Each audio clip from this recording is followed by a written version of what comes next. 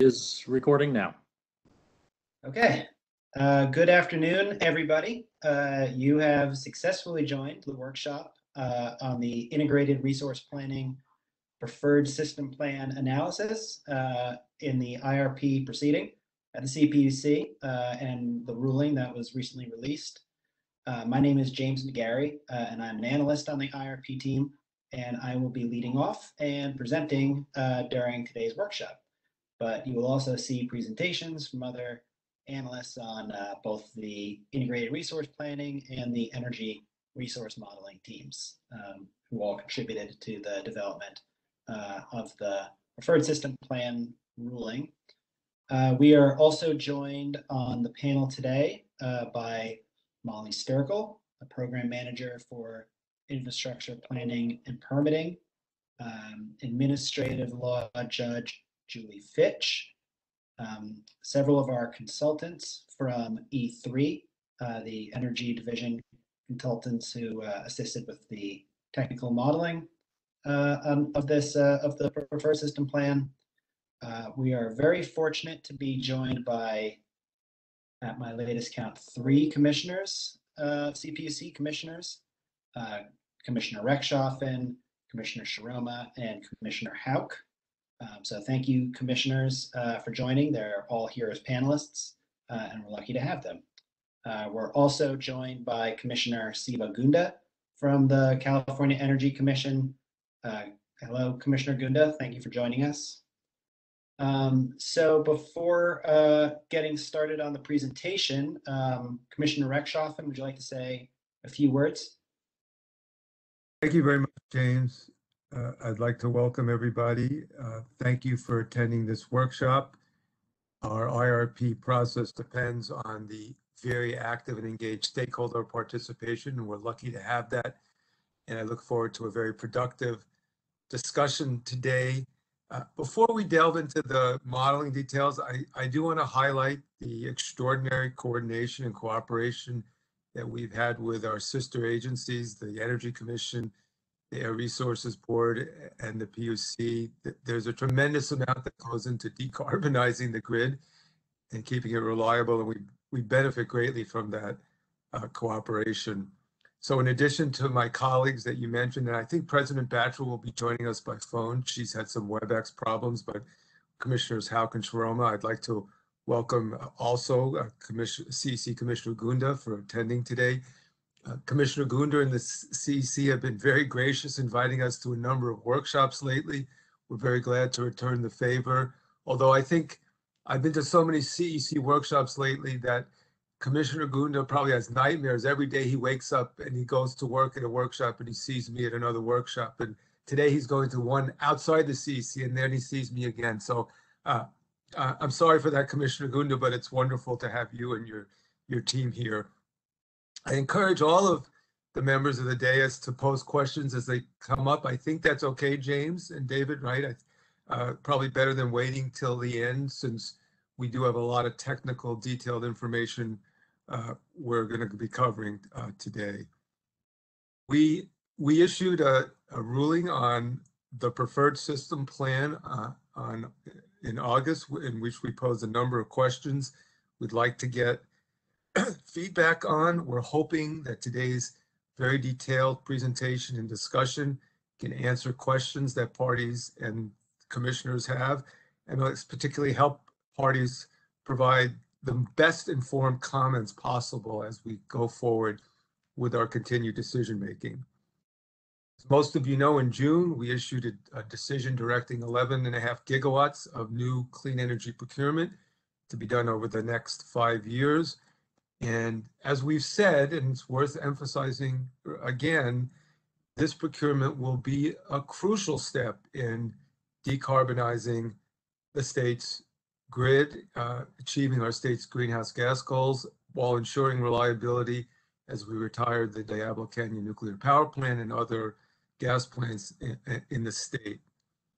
The analysis we are conducting right now in this preferred system plan process, along with the Energy Commission's parallel grid modeling process, is designed to test the resource portfolios that the various load-serving entities have submitted to us. Once we add in this 11.5 gigawatts of authorized procurement, and to ensure that when we take everything together, the grid stays reliable.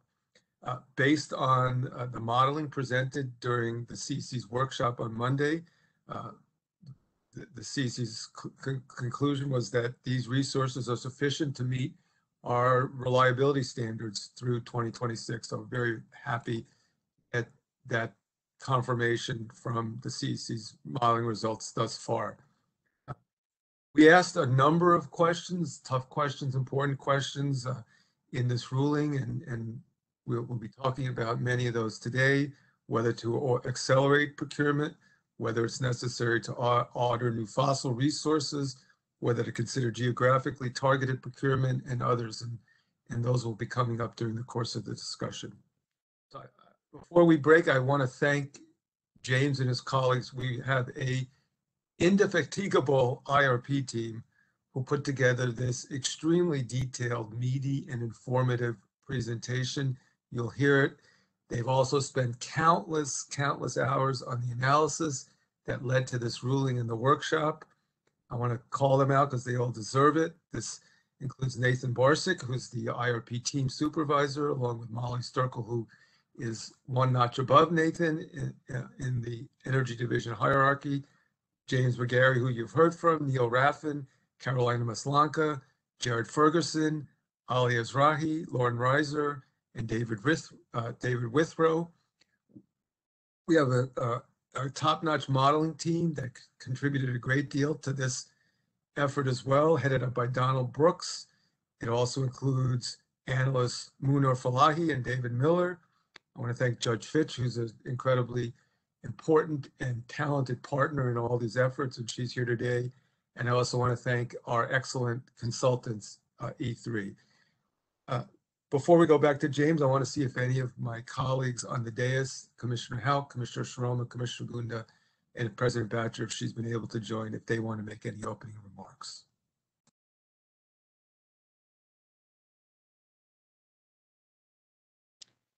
This is Genevieve Shiroma. I'll go next. Thank you, Commissioner Raffan.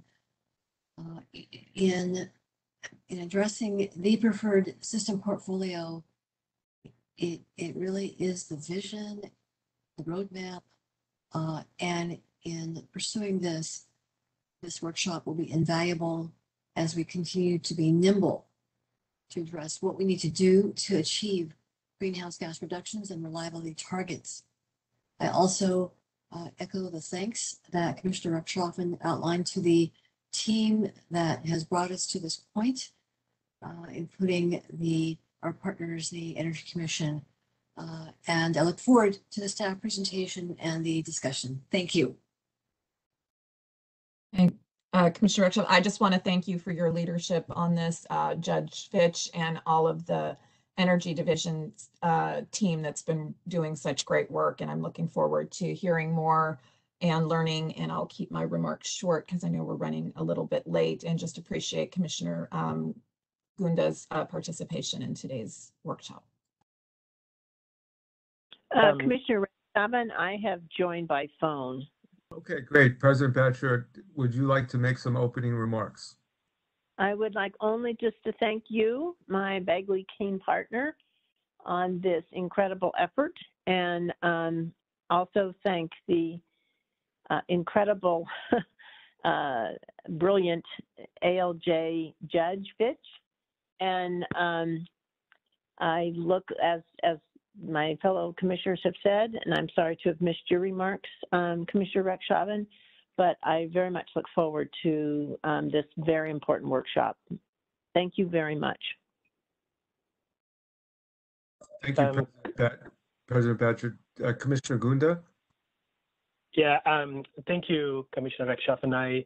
I wanted to say something witty, but I cannot match you, so I'm gonna leave my wit out of it. But I just want to really thank the IRP team and you for inviting me to the workshop today.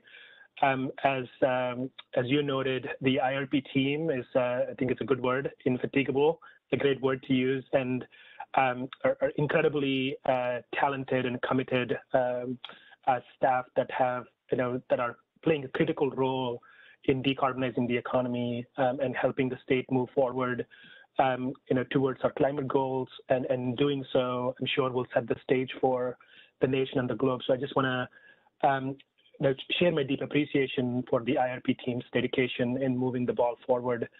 Commissioner Raffan, I also want to thank you for taking the time to attend most of our IPER workshops this year at the Energy Commission. Your attendance there and the continued ongoing collaboration between the two agencies is, to me, essential in making sure we as a state move forward together. And particularly your ability to provide feedback to our team at CEC in the most thoughtful and generous way. I just want to thank you for all your time on that.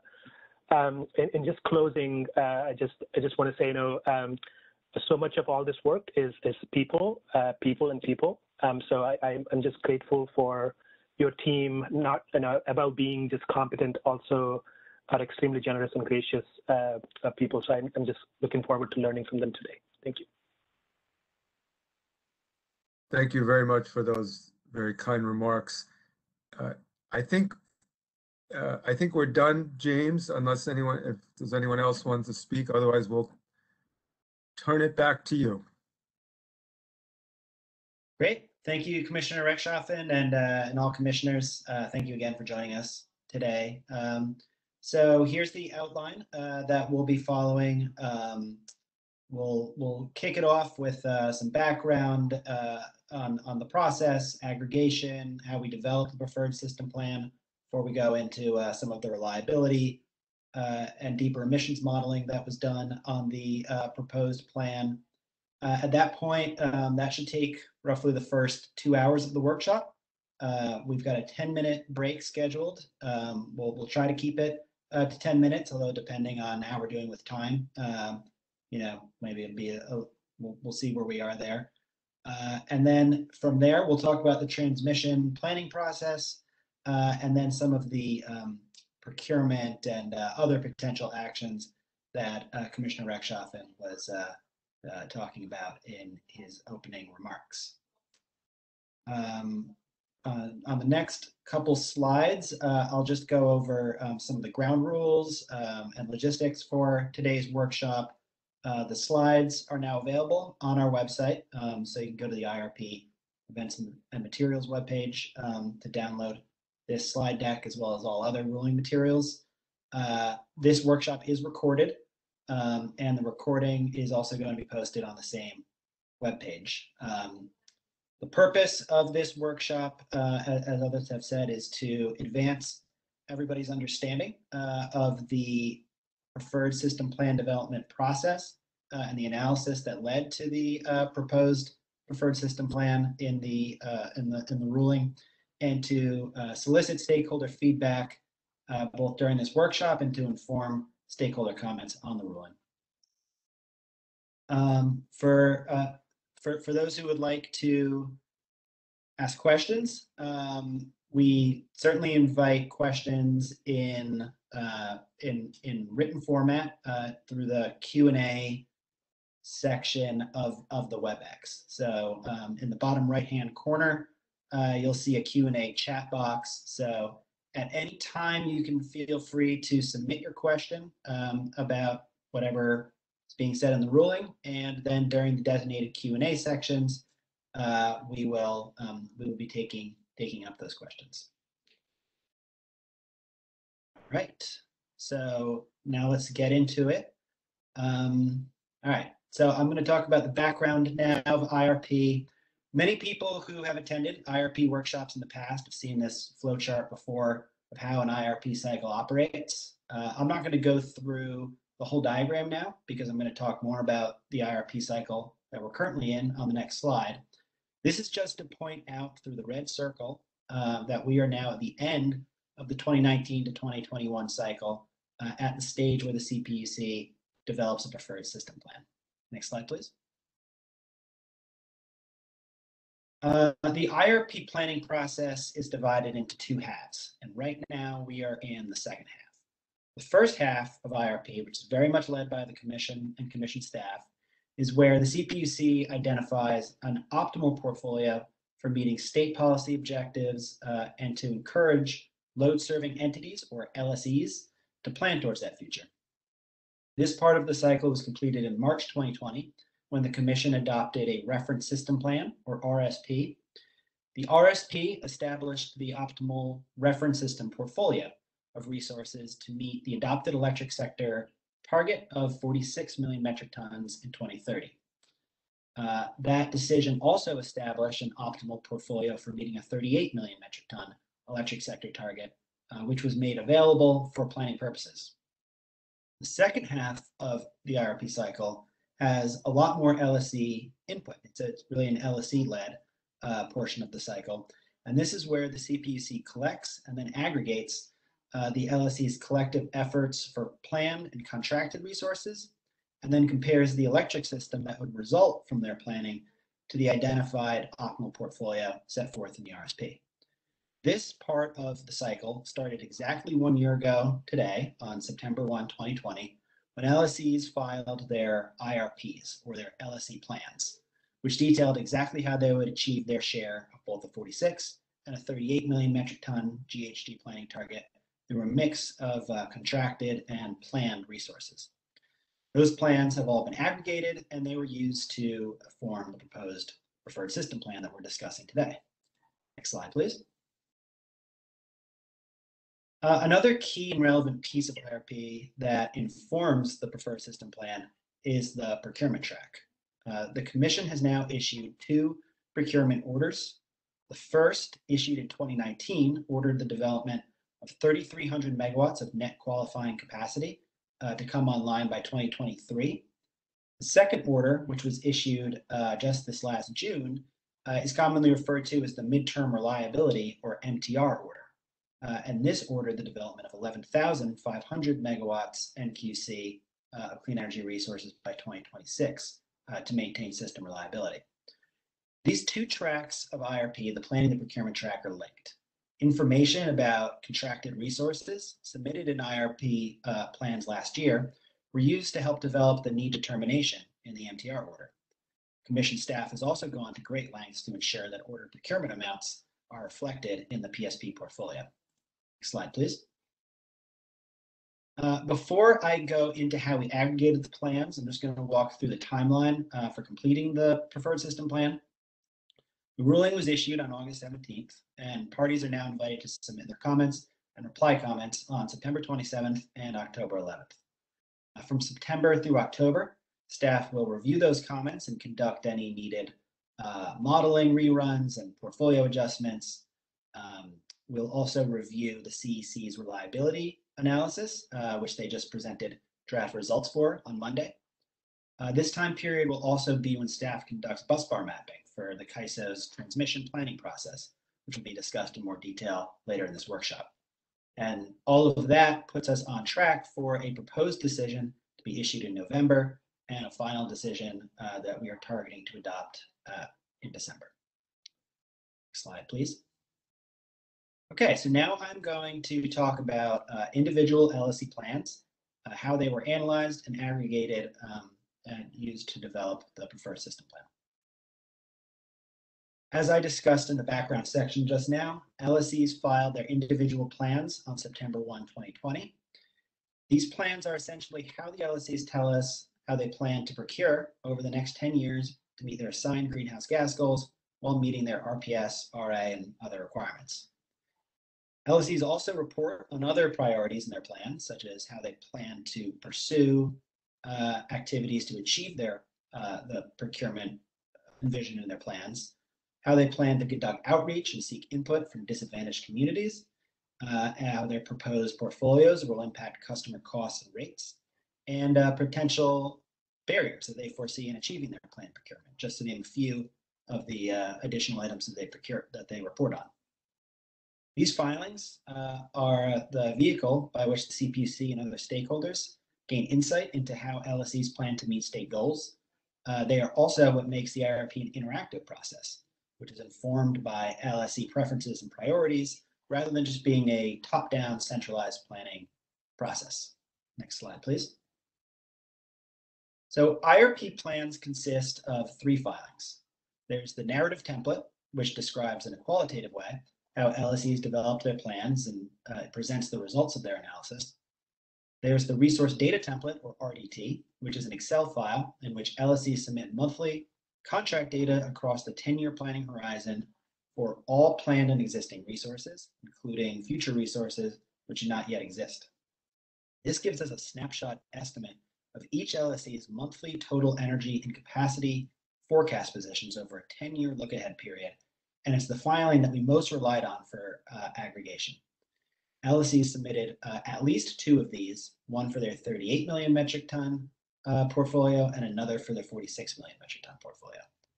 Finally, LSEs submit a Clean System Power Calculator, or CSP calculator, which is a tool for estimating the GHG, the greenhouse gas and criteria pollution emissions of their portfolios. This is the template that verifies that the resources contained in each RDT are sufficient to meet each LSE's assigned 38 and 46 million metric ton GHG benchmark. Next slide, please. So now I'm going to talk about how we went about aggregating all of the resource data templates. So the first step, staff developed something called the RDT Error Checking Aggregation and Reallocation Tool, or RECART, which was a very useful tool that used Python code to aggregate, error check, and analyze LSE RDT filings, compiling all of the reported energy and capacity data by technology type, by contract status, by LSE, and other relevant category metrics. This tool was crucial to our process in being able to meaningfully analyze the more than 80 RDTs that we had to aggregate. RECART also generated LSE-specific error reports for when errors were found in those RDTs. Some of these errors were inconsistencies within a plan. Like, for example, maybe a contract status didn't match the resource type. Like an LSE said that the contract was online, but the resource type said it was planned. And since both of those things can't be true, we would have to go back to the LSE to find out what they really meant and get them to resubmit. With each RDT containing thousands of rows and dozens of columns of data, and each LSE submitting 2 RDTs, one for each target, it's easy to see how these little mistakes could happen across the 40 plus LSEs submitting plans. Then there were other types of errors that had to be checked for that would only become apparent during aggregation. For example, maybe we would have 3 or 4 LSEs that are all claiming to contract with the same resource, and collectively their planned contract amounts might exceed the physical capacity of that resource. In that instance, we know that someone may be over-reporting the contract value, but it's not possible for us to know which one, and so we would have to contact all the LSEs claiming that resource to verify their contract amounts. So as I think every LSE attending this workshop can attest, this led to a lot of back and forth between Commission and LSE staff, with some LSEs needing to file 5 or 6 resubmissions between September and March before all the inconsistencies could be worked out and RECART could produce error-free reports. But this was a very important effort that got us to a place where we could be sure that we were working from plans that fully reflected LSE planning and priorities. Next slide, please. Another aspect of aggregation involved the non-jurisdictional LSEs.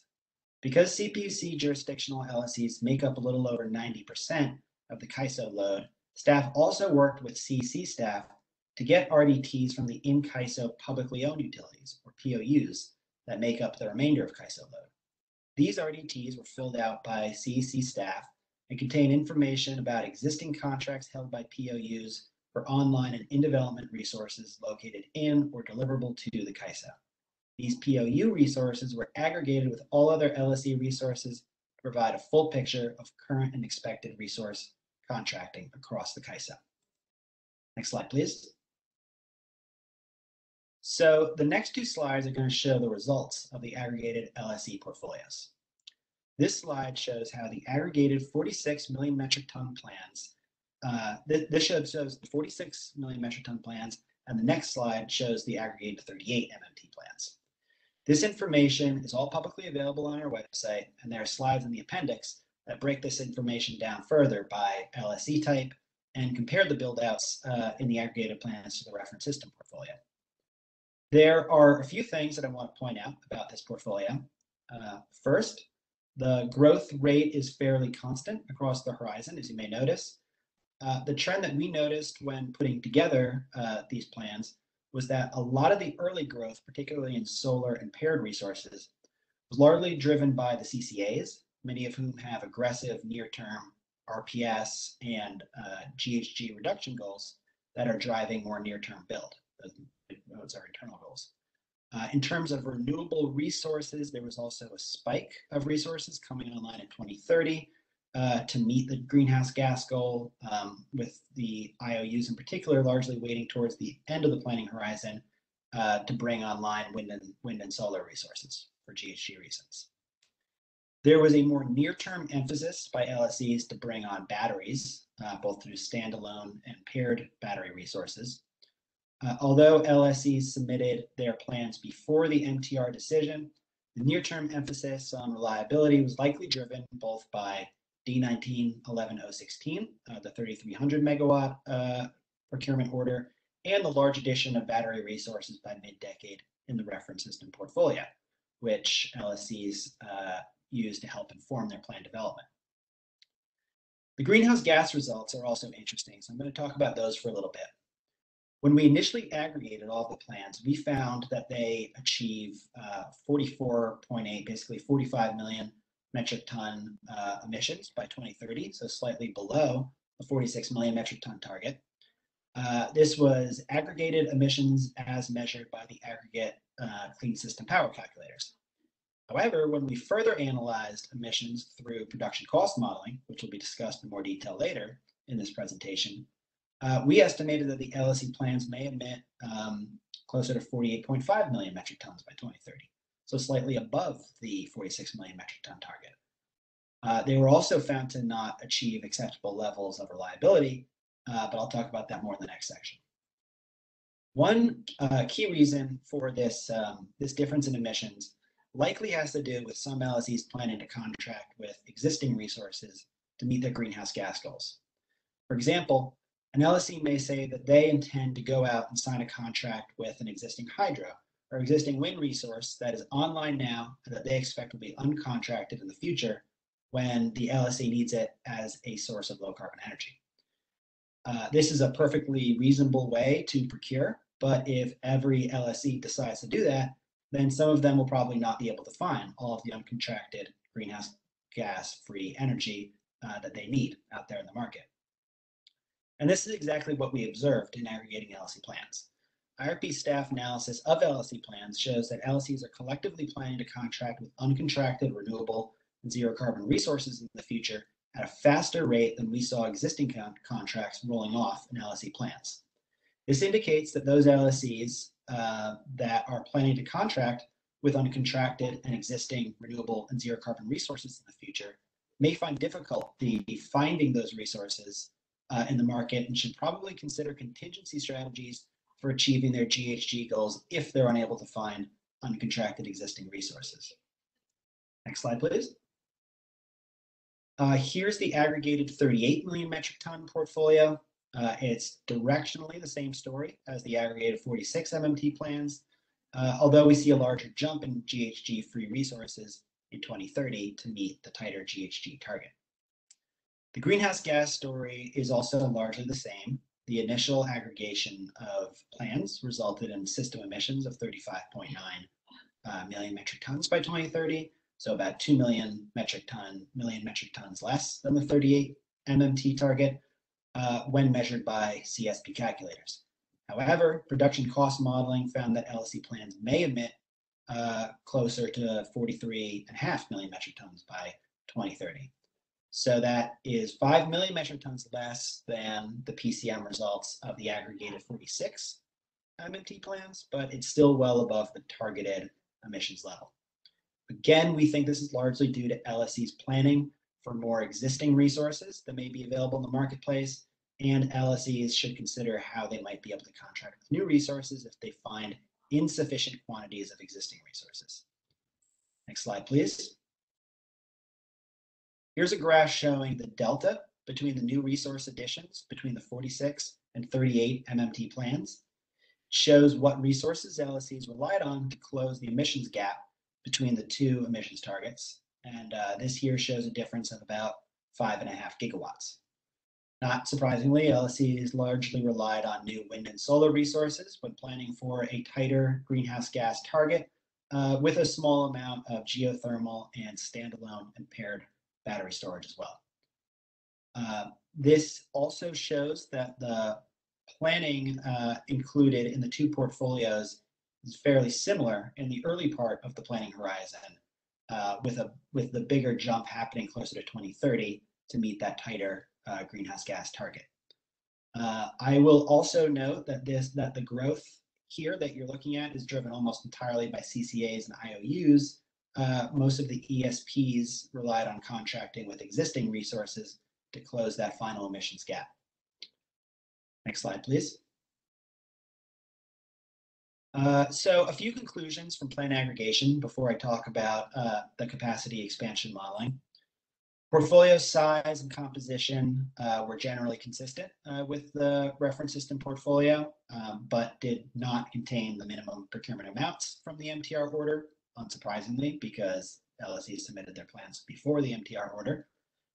Aggregated portfolios included more technology types than the RSP, reflecting the various interests of the different LSEs, but the amounts of diverse resources being planned for, like geothermal, long duration storage, offshore and out-of-state wind, some biomass, were generally small and uncontracted.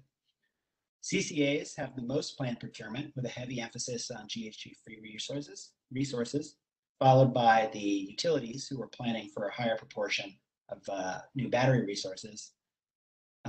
The ESPs generally didn't plan to procure incremental new resources in their 38s relative to their 46s. So to close the emissions gap, they were relying on existing resources. And a key conclusion here is that all LSEs were planning to contract with uncontracted and existing renewable and zero carbon resources in the future may find difficulty finding those resources. It looks like there will be competition among those resource types, and should consider alternative strategies to meet their GHG goals, contingency strategies. All right, next slide, please. So this is going to be my last section before we hit the first Q&A session of the workshop. I'm going to talk about the capacity expansion modeling that we did to top off the aggregated portfolios and develop the recommended preferred system portfolio. To develop the preferred system plan portfolios, staff worked with our consultants at E3 to run the Resolve capacity expansion model, and we did that for several reasons. First, the aggregated LSE plans, as I just discussed, did not achieve acceptable levels of reliability and did not reach the GHG target. Second, the Commission issued the MTR procurement order after the development of LSE plans, and so we wanted to make sure that those resources were reflected in the final PSP. Also, LSE plans only went out to 2030, and we needed a portfolio to go out to at least 2032 so that we would be able to submit it to the CAISO for the transmission planning process. And lastly, we wanted sensitivity portfolios to inform decision-making and manage risk by seeing how the potential PSP might change under a variety of future conditions.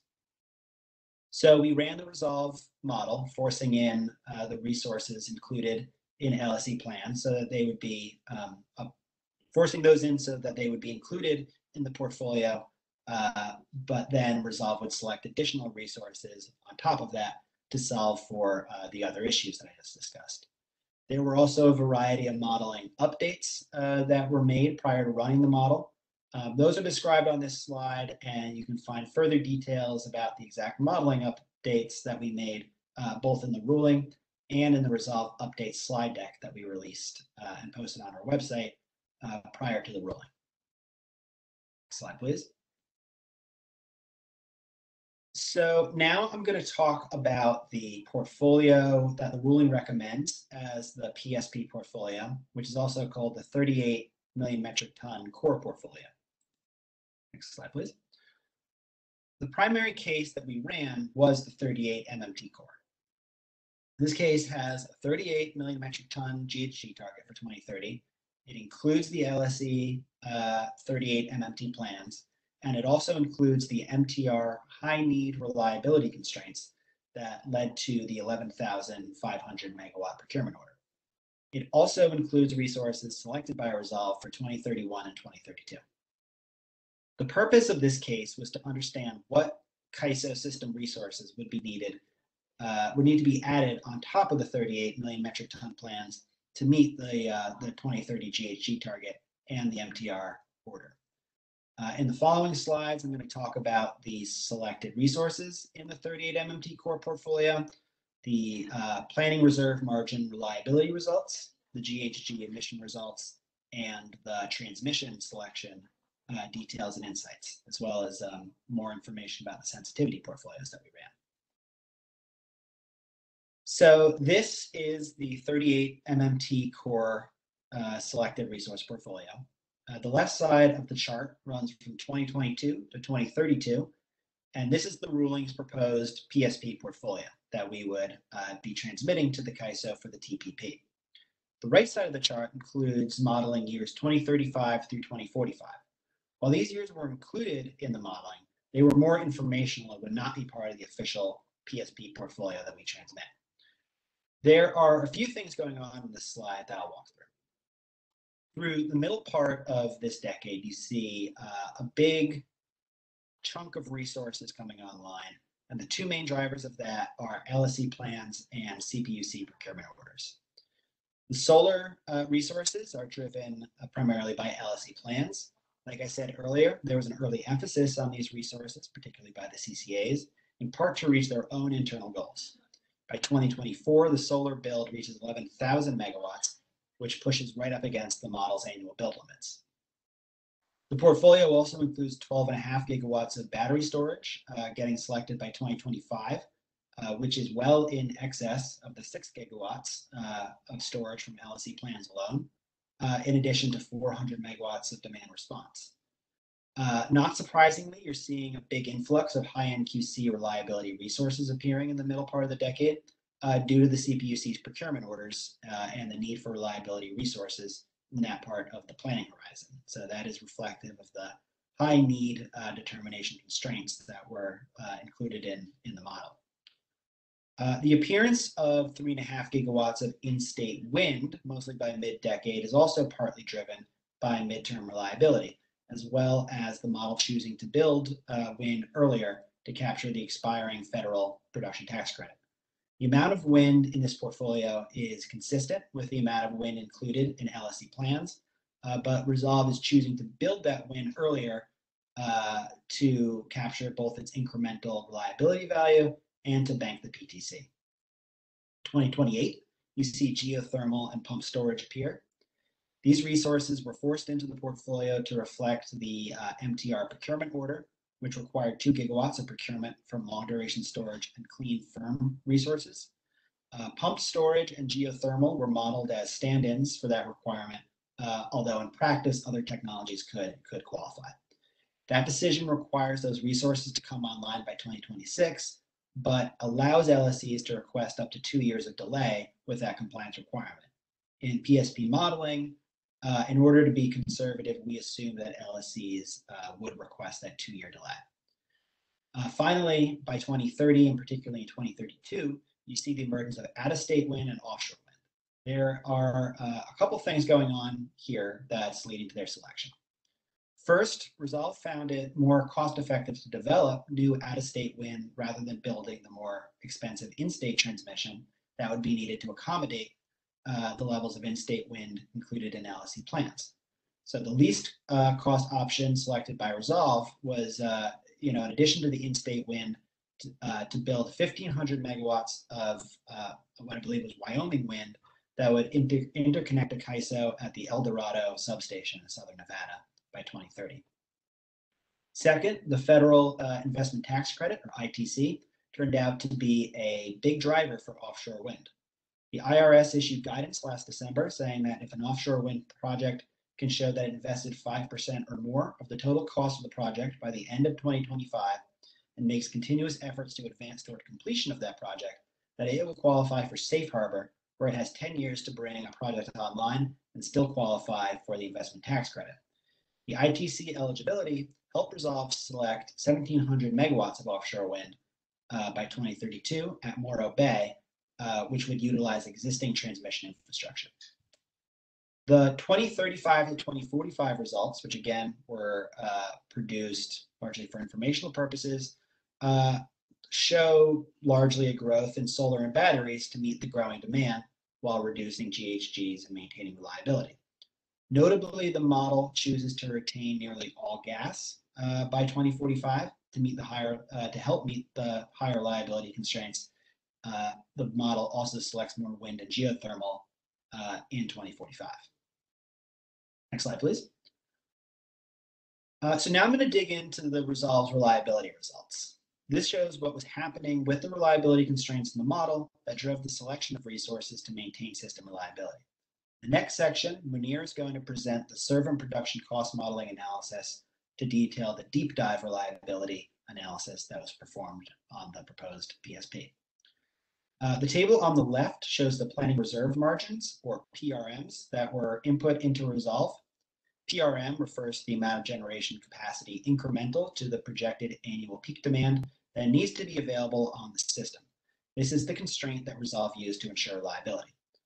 To reflect the MTR decision, Resolve was set up to use the same PRM that was used in the high need determination scenario of that order, while also maintaining the long lead time flexibility provided in the MTR decision. The MTR decision used a 22.5% PRM starting in 2024, so that was reflected in Resolve so that Resolve would build capacity sufficient to meet that order. As I discussed earlier, however, the order also allows up to a 2-year delay of the 2026 ordered long lead time resources. And this flexibility was also reflected in Resolve, as discussed on the last slide. This results in the PRM dip that you see in the model for 2025 and 2026. This was basically done to avoid Resolve procuring to a 22.5% PRM in 2026, and then being forced to over procure above that when the long lead time resources come online in 2028. In other words, in the modeling, we shifted the PRM a little bit so that the selected build out would more closely resemble what it might actually look like in the real world. Adjustments to the PRM do not represent the PRM used in the RA program and are not meant to reflect ongoing PRM changes in the planning track of IRP either. They were simply implemented in Resolve to develop the PSP so that portfolios accurately reflect the impacts of the MTR decision. The right graph shows the shadow price of RA capacity in the model. A zero price means that reliability was not a binding constraint in the model, meaning that the portfolio meets PRM and so is reliable in that modeling year, and the model doesn't see the need to select more resources for reliability reasons. As you see here, MTR results in a high midterm cost of capacity, meaning that the model has to build a lot to meet the higher PRM in conjunction with the retirement of Diablo Canyon and the one-through cooling fossil fuel power plants. That was the reason for the MTR order. The capacity picture gets significantly better as you move past the mid part of the decade, where lower prices indicate a slower pace of capacity additions needed to maintain reliability as the system gets used to the higher PRM, and the GHG constraint is also acting to drive continued procurement. Next slide, please. In this slide, I'm going to dig into Resolve's greenhouse gas emission results. This shows what was happening with the GHG constraint in the model that drove the selection of resources to achieve the needed reductions. Again, Mounir will present the SERVM production cost modeling analysis in the next section to detail further emissions analysis that was conducted on the proposed PSP. The graph on the left shows modeled emissions results of the portfolio in the stacked bars, and the line above those bars shows the GHG target that was in Resolve, which hits CAISO's share of a 38 MMT emissions target in 2030. As you can see, the portfolio emissions remain below the emissions target until 2030, at which point the GHG constraint becomes binding. This leads Resolve to select 286 megawatts of utility scale solar in 2030, and that's additional to what's already included in LSE plans and what will be needed to meet the MTR procurement order.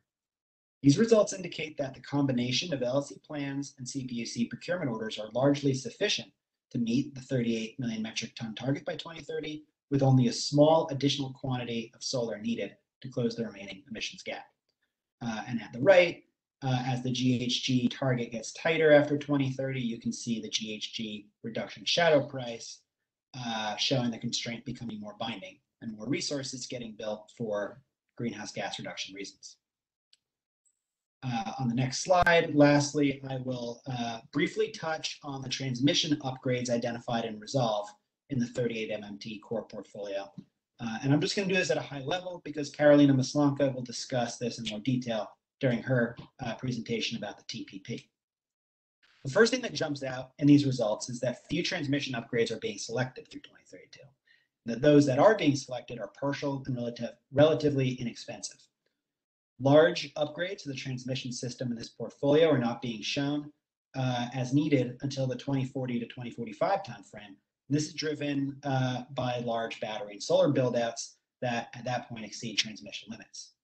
It's important to point out here that there are fewer upgrades being selected compared to previous Resolve runs that have been done in IRP. This is mainly due to updated transmission limits released by CAISO in July, which generally increase the amount of available capacity on the transmission system relative to previous values that we've used in our modeling, although this is not true for every constraint. More information about the transmission results and the changes to the constraints and deliverability methodology can be found in the ruling and the Resolve updates deck that was posted on our website. Okay, next I'm going to go over some of the sensitivity portfolios that we ran as part of this process. Due to limited time today, I'm not going to be able to go into a ton of detail about each portfolio and how it's developed. So this will just be an overview with some notable highlights pulled out. This is just here for reference. This is all of the scenarios that we ran. On the next slide, you'll see a summary of the different GHG target sensitivities that we ran. On the left is the 38 MMT core scenario that we were just looking at, and it's included here as a point of reference. The following portfolios going from left to right are the 46 MMT core, and this meets a 46 MMT GHG target in 2030 with 46 MMT LSE plans forced in. Relative to the 38 MMT core portfolio, this portfolio causes Resolve to select about 6 gigawatts less resources than in the 38 MMT core scenario, with the reduction coming from out-of-state and offshore wind and solar.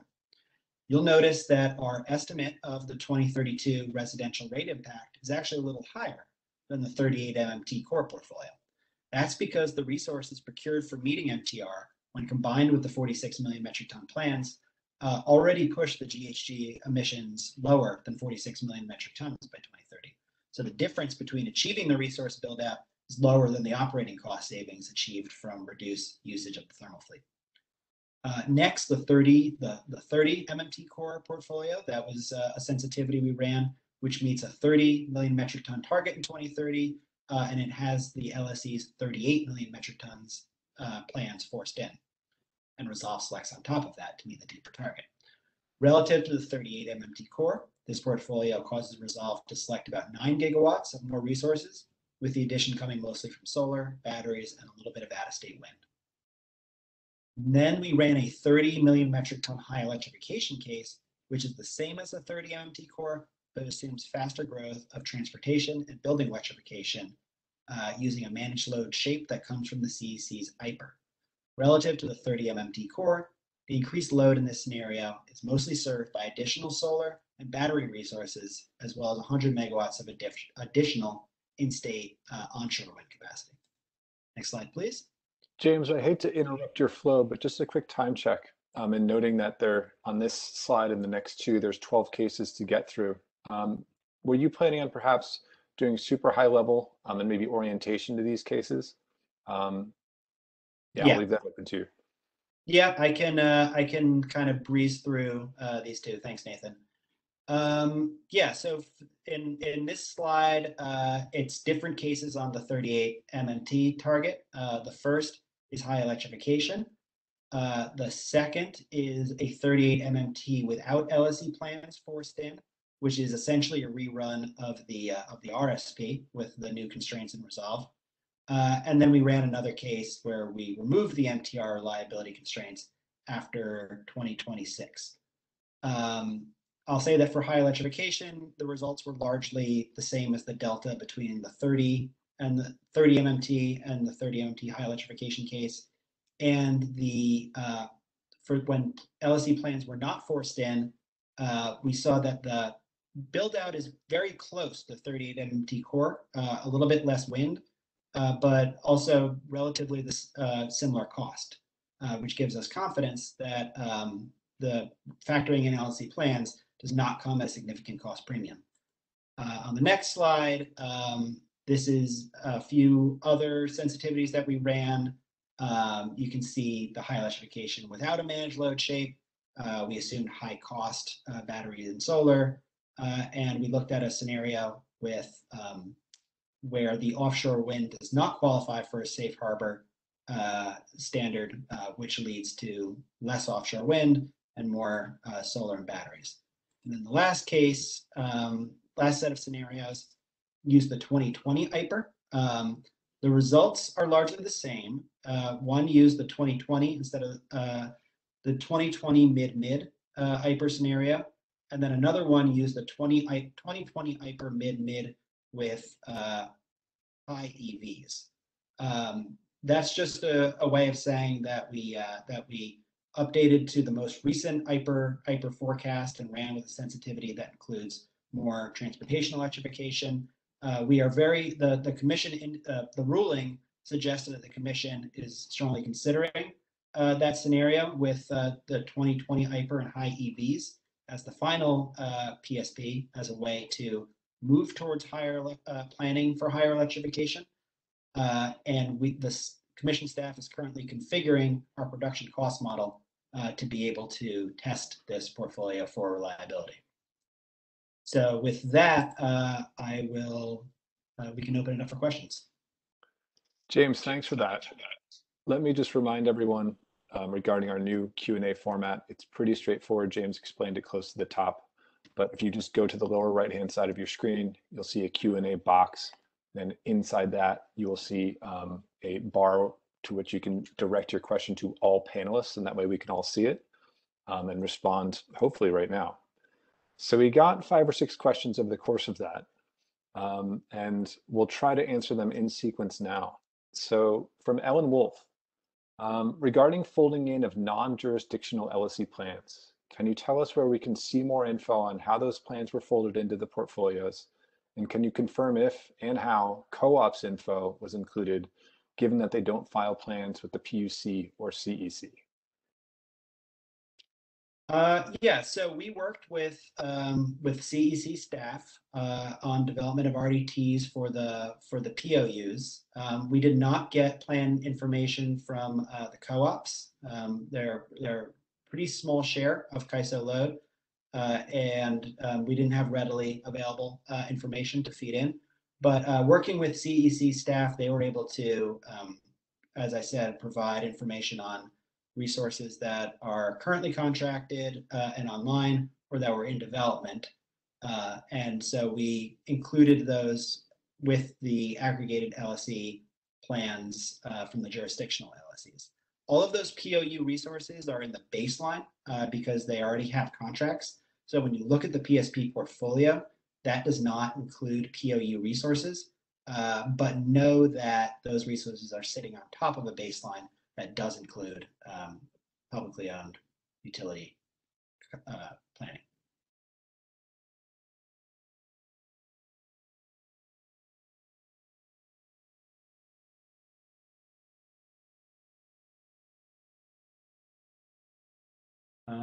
It looks like Nathan may have lost connection here.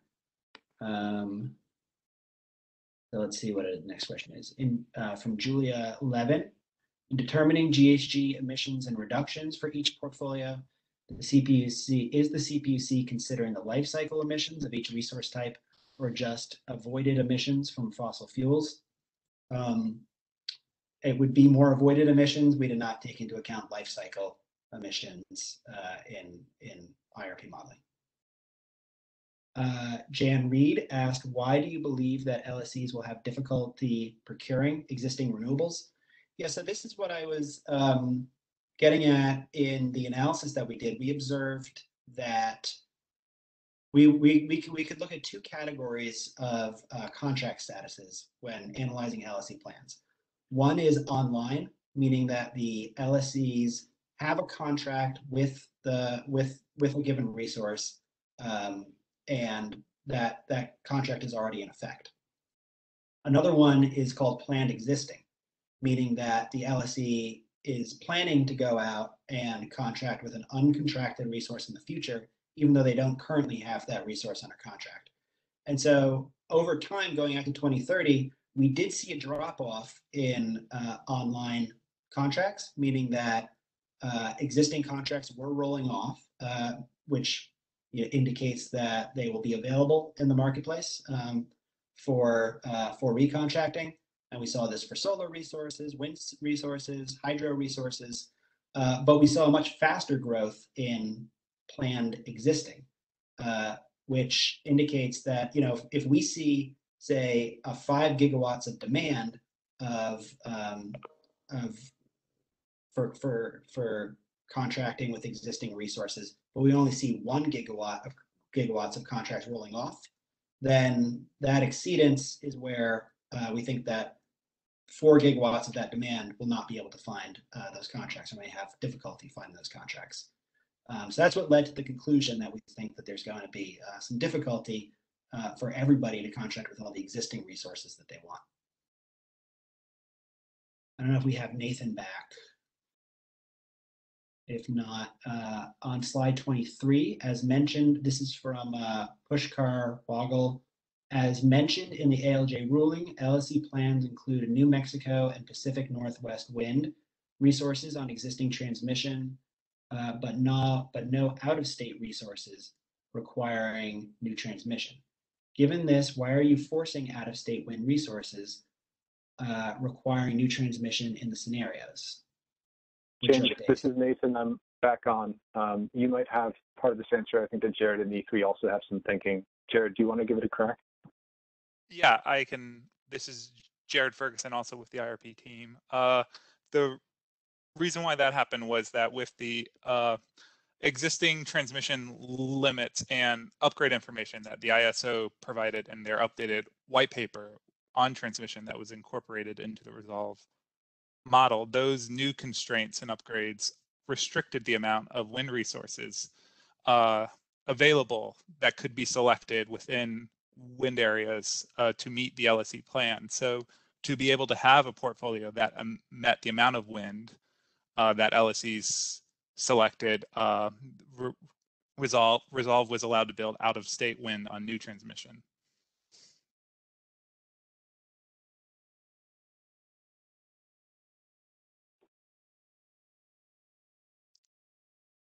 Thanks for that, Jared. Yeah, James, I don't know if you had anything else to add. No, that covered it. Thanks, Jared. Jared, does that also cover Pushkar's follow-up? No, I can add some more. So yes, for out-of-state wind on new transmission, from example, the Wyoming resources, it does consider the internal upgrades based on that same white paper that would be needed within the ISO balancing area authority. Great, thanks, Jared. I think we can move on to the next question from Mark Speck. From slide 26, can you explain why GHG emissions don't decrease very much over the course of the next decade, despite huge amounts of resource addition? Is it just because of load growth and Diablo Canyon's retirement? Any other factors? Mark, I think you hit it pretty close to the head here. I think we'd call Diablo Canyon's retirement as the primary driver, and maybe load growth, which is in about the 5% range, as a secondary one. You could also probably picture from your own analysis that the GHG target ramps down kind of linearly over the course of the next 10 years. I mean, it doesn't become binding until a little bit later on.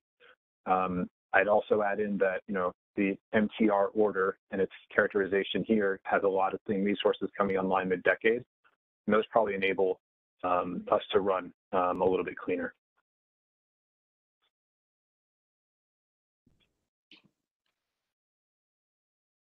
Another question from Pushkar on slide 30.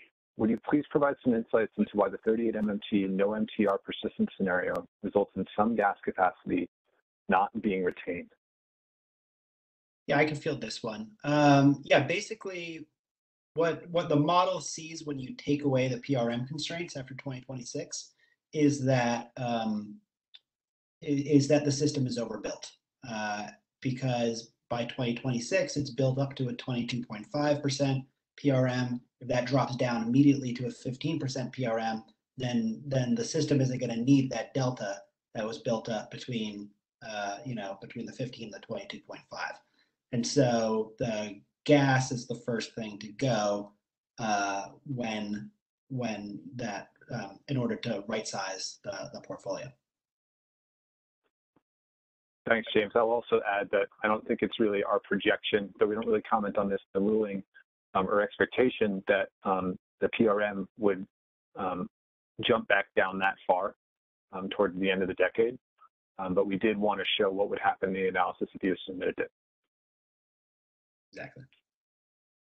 So from Ed Snowoff, two-part question. The trajectory of procurement of the new resources is different in the PSP scenario from the procurement scenario as modeled by the CEC in their midterm reliability assessment that they showed on Monday. Which scenario more accurately reflects LSE plan?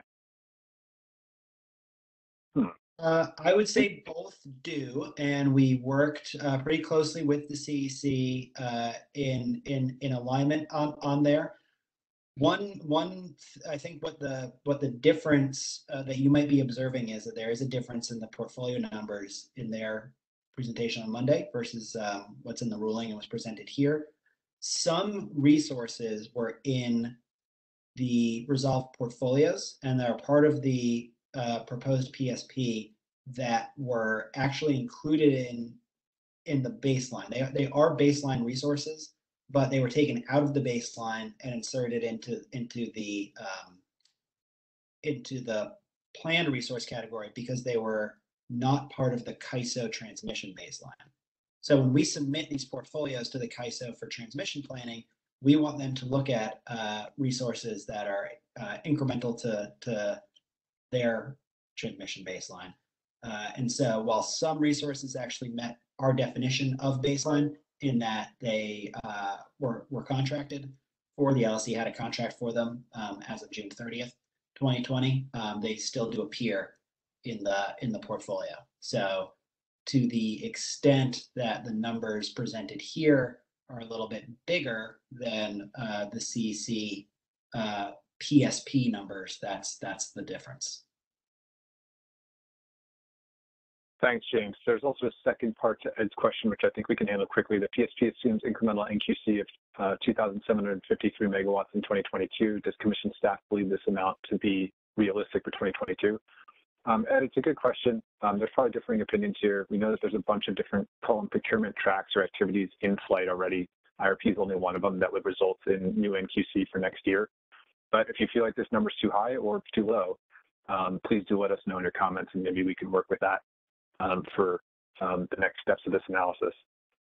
We do have quite a few more questions here, and I know we're already kind of blowing past time, so I'm going to try to deal with one more, and then the rest we might actually have to kind of put in the queue and catch back up later on in the presentation. From Steve Metigue, slide 27 shows the 38 MMT core requires very little upgrades to transmission through 2032. Can you explain when the PUC plans to build the needed transmission into location-constrained urban load centers to eventually retire the gas generation used in those urban areas? Steve, it's a good question, but it's tough. The analysis that you see here is trying to tackle a more limited set of questions. I think there's an assumption built into your question that it's transmission that will solve some of the local area constraints and emission constraints that you're referring to. We do intend to do more analysis and hopefully develop tools that can look at kind of more geographic granular pictures to start telling local reliability and local emissions stories soon. But we appreciate the question. And with that, I think maybe we should kick off firm's production cost modeling section, and I'll just note that Deborah Bayless has the next question up. Sorry, Deborah, but we're going to have to get back to you a little bit later.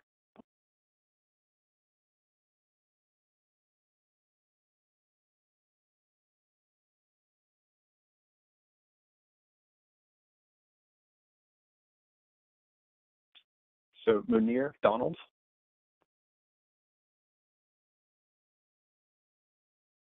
Yeah, hello, my name is Donald Brooks. I am from the Energy Resource Modeling team, and Mounir Fellahi on my team, likewise. So Mounir is going to run through a bunch of slides talking about the production cost modeling study that we ran. We ran both the LSE plans and the 38 MMT core case, and take it away, Mounir. Can we go to the next slide, please? Thanks, Donald. Hi, everyone. My name is Mounir Fellahi from the CPUC Energy Division. In the next 45 minutes or so, I will be presenting the production cost model analysis. Next slide, please. So here is outline. So the presentation is basically defined to roughly 4 sections. The first section will talk about some background and some summary results for both portfolios. And the next section will dive deep in the aggregated load serving entity portfolio. And the third section will talk about the 38 MMT core portfolio and the 3 sensitivities we run. And then we finish with some conclusion and next steps. Next slide, please. Here is some background. James talked about, he defined most of it in previous presentation. So, like James mentioned, load serving entities submitted their IRP plans in September 2020. Then the CPUC staff aggregated those of the load serving entity filing into 2 portfolios, 46 MMT and 38 MMT. Wow. And then we CPC staff ran the production cost model to validate the reliability for this portfolio and study the greenhouse emission.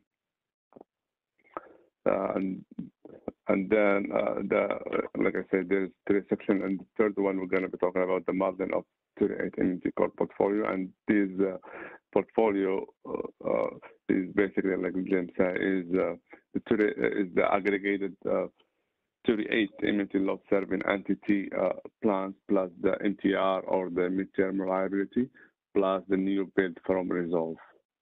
And we did the same thing. We run this portfolio through the production cost model to test the reliability of the portfolio and study the green GHG emission. Next slide, please. Yeah, this slide summarizes the results for both portfolios. Staff found that the aggregated load serving entity plans was not reliable in both scenarios, 46 and 38 MMT in both years. We modeled them for 2030 and 26 because the loss of load was higher than 0.1, and also those portfolios did not meet the green GHG targets. That's why our staff recommended that more renewables and more reliability capacity is needed to make this portfolio more reliable and more cleaner. And for the 38 MMT core, for 38 MMT core portfolio and sensitivities, the result was a little better. So these portfolios, they were reliable. All of them, they were the loss of in all of them was below 0.1, and they showed that the GHG target was significantly lower compared to the aggregate load serving entity plans. The next one, please. One more. So yeah, in this section, this is the second section, and where we're going to be talking about the aggregate load serving entity plans. So as a starting point, staff start with the baseline and the electric demand input that was used in the transmission planning process TPP that was sent to CAISO for their 21-22 TPP process. More information about TPP process can be found in CPUC ruling from October 2020. Then staff updated the baseline with the new resource that came online, because when we run TPP, some resources they were not online. So we update them, and then we replace the resolve new bid capacity in TPP with the capacity from the loss saving entity filing. And constructed the 46 and 38 MMT. So this process will apply to both 38 and 46 MMT portfolios for both years 26 and 23. Next slide, please. Yeah, this slide just reinforce what was stated in the previous one. So the main thing is like the baseline was updated to include the resources that came online since TPP, and the capacity, the out capacity or new bid for capacity reserve recommended for TPP was replaced by the aggregated loss saving entity plans for both years, for both scenarios 46 and 38 in both years 26 and 23. Next slide, please. So in this graph, let's see, let's make it bigger. So this graph is just is comparing the capacity between two scenarios, 38 MT and 46 MT. So the y-axis is the capacity in megawatt hour. The bottom axis is showing the unit category or the resource types. The gray bar is the 46 MT for 26, and the blue bar is 38 MT for 26. The yellow bar is the 46 MT portfolio for 2030. The orange bar is 38 MT portfolio for 2030. So just like you see in the graph, there's three arrows pointing. So that just to show you the difference in capacity between the 46 MT portfolio and 38 MT portfolio in the year 2030. So the three main ones is in the battery storage. The 38 MT in 2030 has 244 megawatt extra compared to 46 MMT. And the solar has the solar in 38 MMT has about 2100 megawatt extra compared to 46 MMT. And the wind has about 1700 megawatt extra in 28 compared to 46 in 2030. Next one, please. Yeah, so this slide showing the reliability metrics we use in production cost model 7 to assess if the system is reliable or not. There is different metrics we use. There is loss of load, there is loss of load hour, expected and unserved energy or EUE. And the right side of the reliability metric column, we're showing you the four two scenarios, 46 MMT and 38 MMT for both years 26 and 2030. So we just like the main metric we use to assess reliability is the loss of load.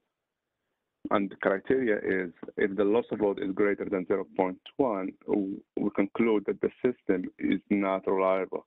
If it's less than 0.1, we conclude the system is reliable.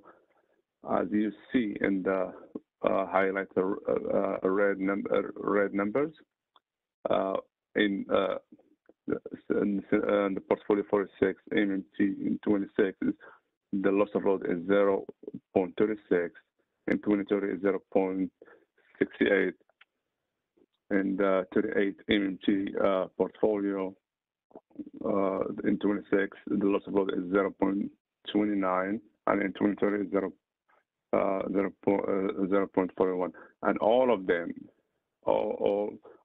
exceed 0.1. So that's why we concluded that the aggregate load serving entity plans are not reliable in both scenarios and in both years. Next slide, please.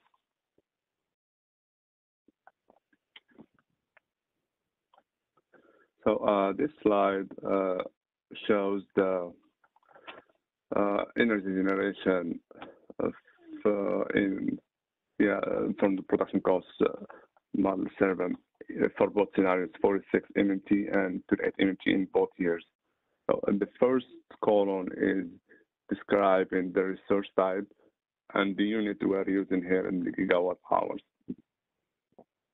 So we can, in 46 MMT, we can see 46 MMT, we can see that CCs in 2030 there were more CC generation compared to 26, and in 26 we see the opposite trend.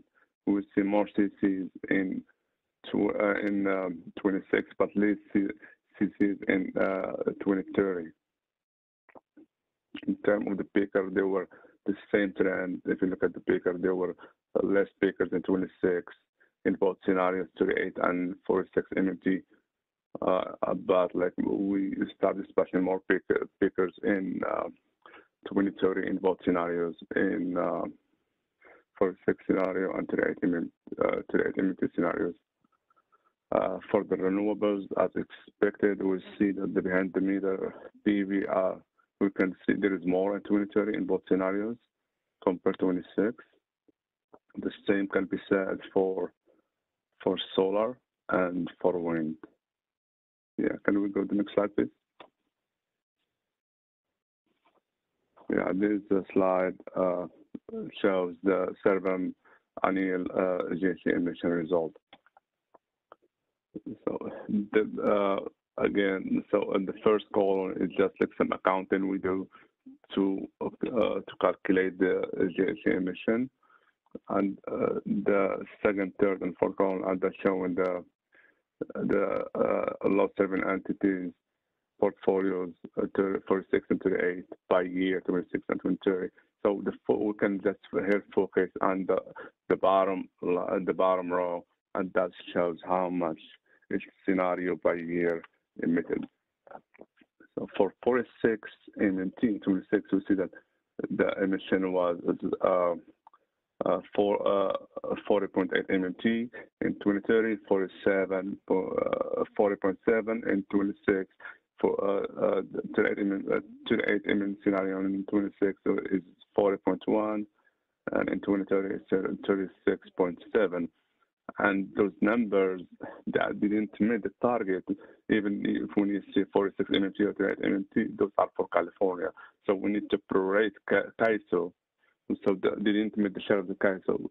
And the 46 MMT exceeded the target by 2.5 MMT in 2030, and the 38 MMT in 2030 exceeded the target by 5.5. So the main takeaway here, both scenarios in both years did not meet the target. Next slide, please. So yeah, this is just a conclusion to. So the main takeaway from this section are the following. The 46 and 38 MMT load serving entity aggregate plants are not reliable by themselves because the loss of load are greater than 0.1 in all studies in all years. Also, these portfolios did not meet the GHG target in either 46 MMT or 38 MMT cases.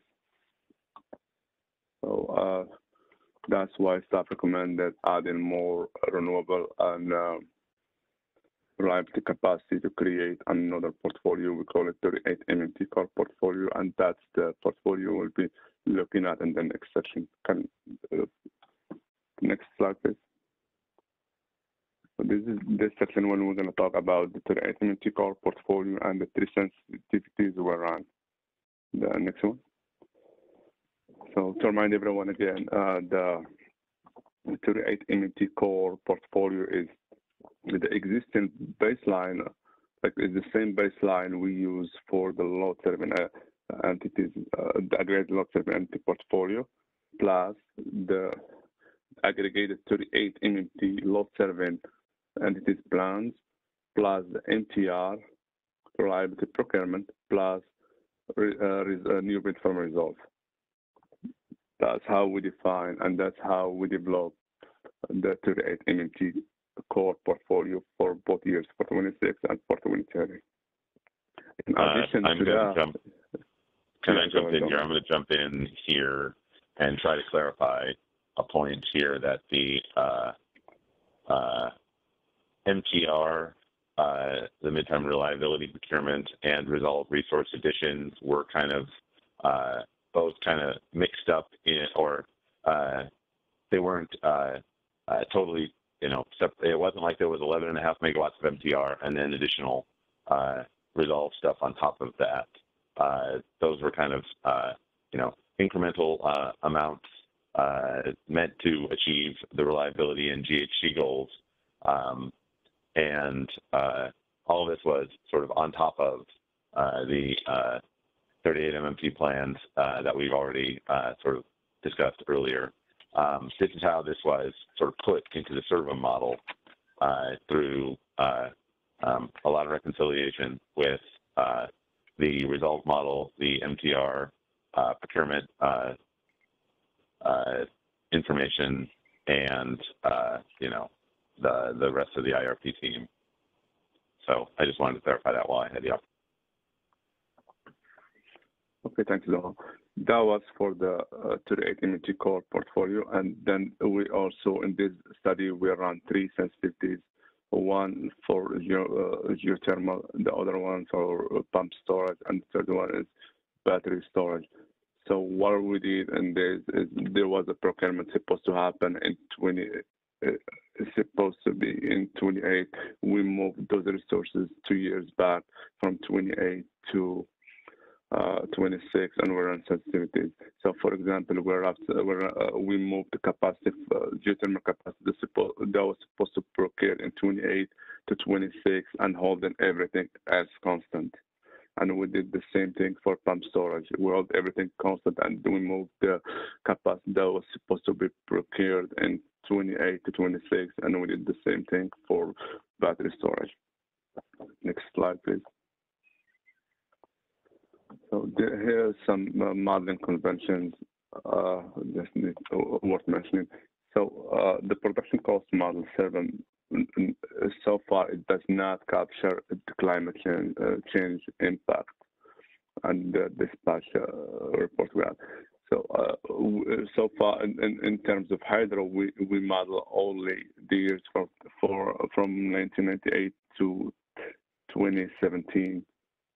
And that means we're not capturing the recent drought in the models. So, and there's another thing, you know, the climate change can have an impact on the reliability, and that the model is not capturing so far. So that was true for both portfolios, for the 38 MMT core and the aggregate load serving entity portfolios. The other assumption we modified is like the import restriction. We restricted the 38 MMT core more than the aggregate load serving entity portfolio. In the 38 MMT core, we restricted the import to 4,000 megawatts in from June to through September. And aggregate load serving entity portfolio, the import were about 5,000 megawatts from July to September. And also we in the 38 MMT core, we restricted the reserve requirement. to to trigger the loss of load events. And, next slide, please.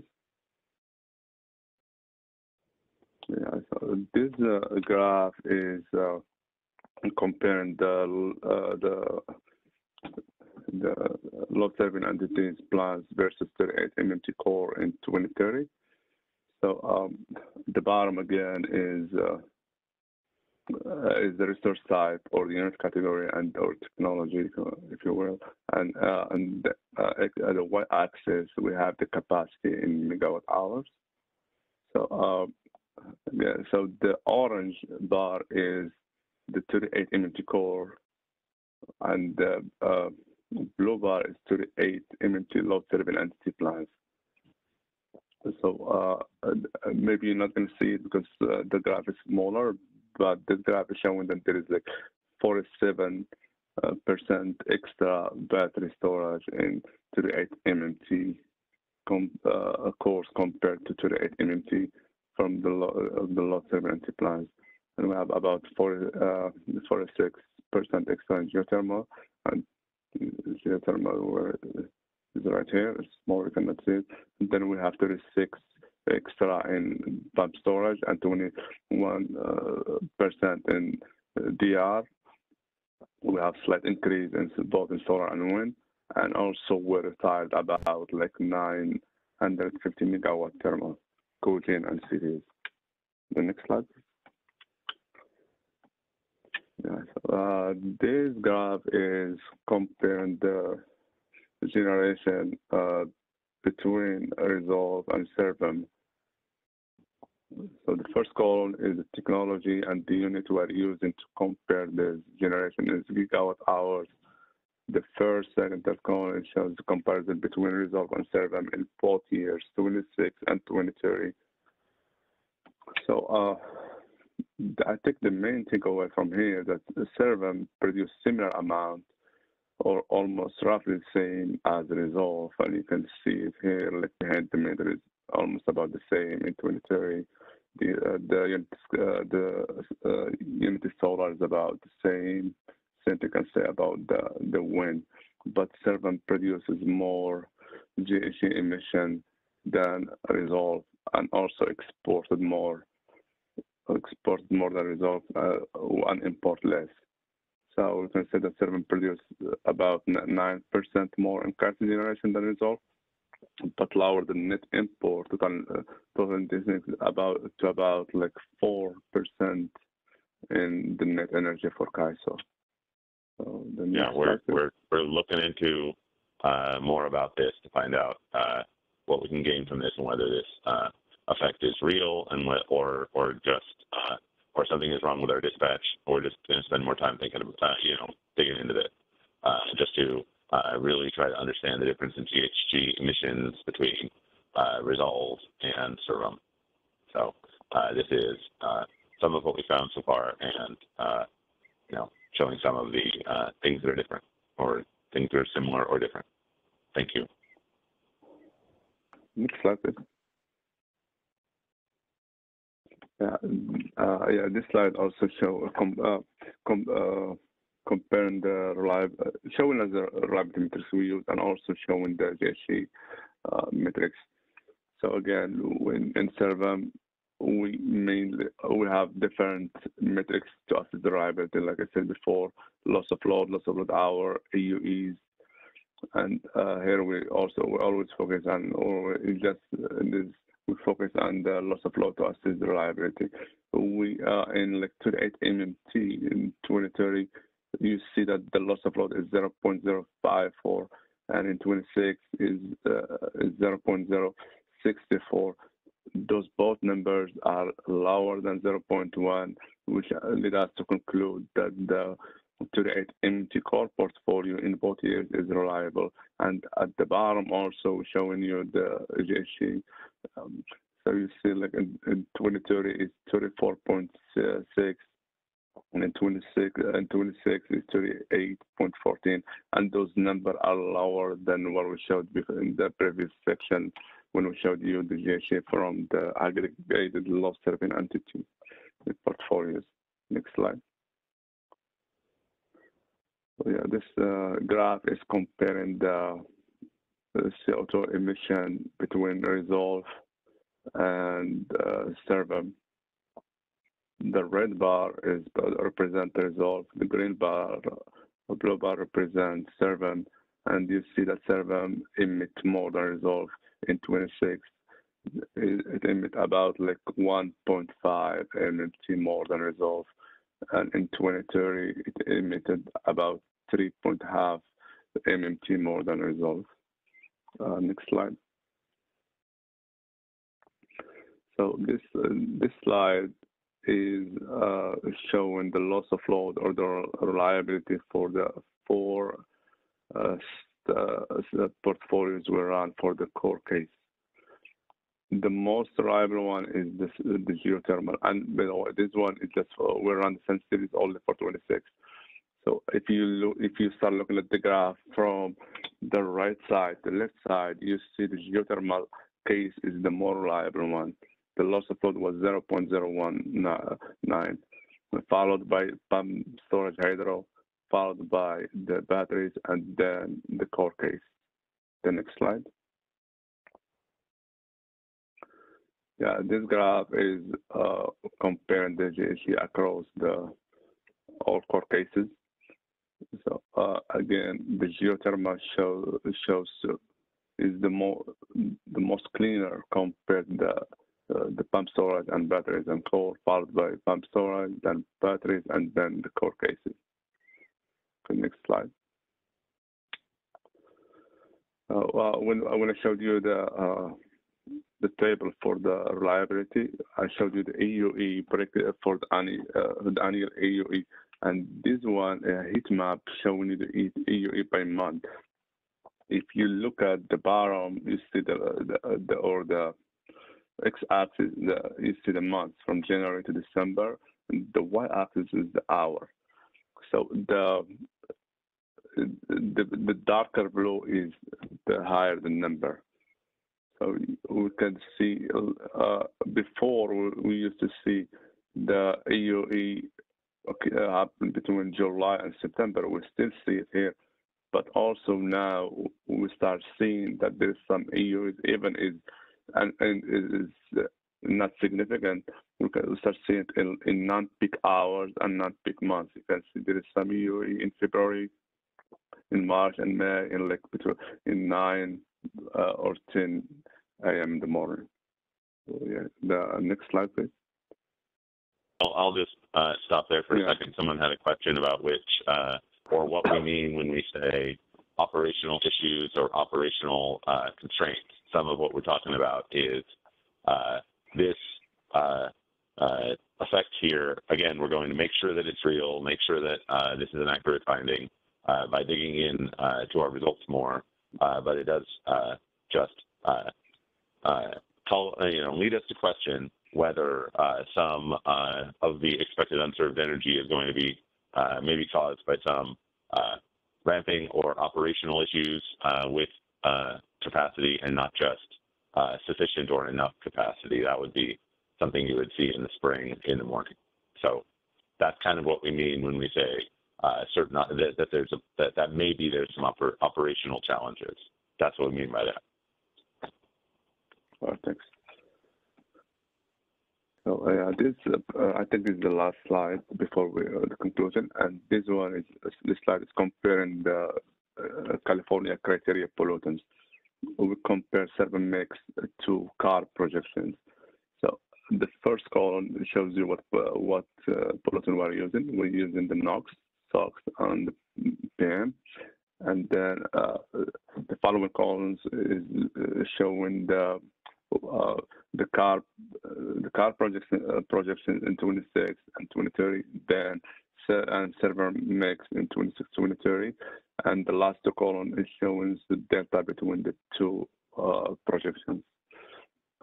So the negative values in the last two columns means that Servam pollute less. So meaning that Servam mix is cleaner than NOx. Then the CAR projection in both years, 26 and 2030, and that's probably We don't know, maybe because some of the cleaner resource mix may be driven by the CPUC and low turbulent actions, or some may be driven by non-CAISO resource mix with change in the baseline or portfolio. So next slide, please. So this conclude so this is the last slide we have here, and just again the main takeaway from this section, the third section, are the following: the loss of load is below 0.1 in the for the 38 MMT core portfolio and for the sensitivities. Also, the four run like the 38 MMT core portfolio and the three sensitivities, they show a lower GAC compared to the aggregate loss 7 entities. Yeah, and the last about is just like about the next step. So some of the data we presented is going to be posted on CPC website. Also, we're going to continue to analyze basically after we receive the party comments and we implement the 2020 IPR. Thanks for listening, and then if you have any question now, we'll try to answer them. Yeah, I know that people have asked this question, so I'll pre-answer this one. The operational data is going to be hourly dispatch reports, hourly dispatch data for the highest EUE cases that we produced in our production cost model. The hourly dispatch results will include generation by resource type, aggregated by resource type, going to avoid publishing unit-specific data, as well as electric demand and reserve requirements, reserves provided, and reserves shortages, so that people can really see where reserves came into play. The different reserves came into play in how the model dispatch things. We're not going to show too much about the prices, but we're going to show how the hourly generation levels move, happened across the various years.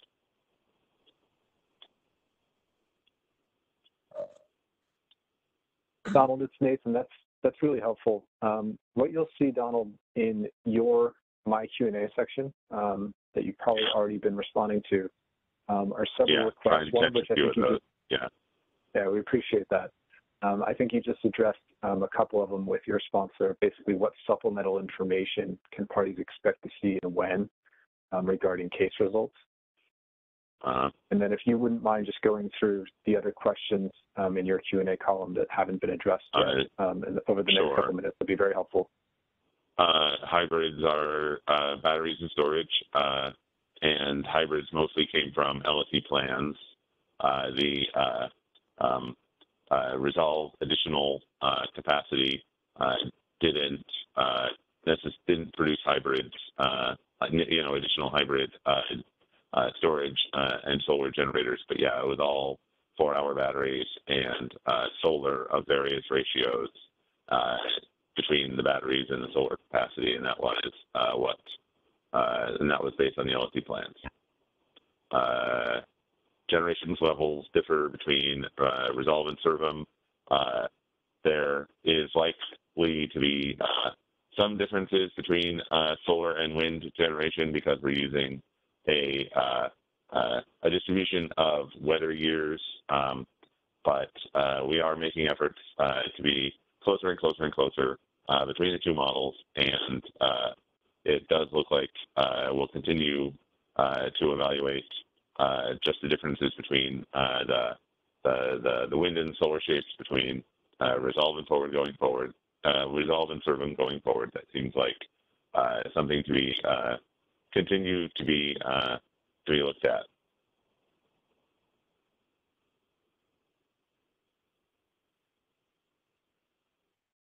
What process will the PUC use to develop planning standards and requirements for LSEs regarding the impact of climate change-y stuff like drought on emissions and reliability?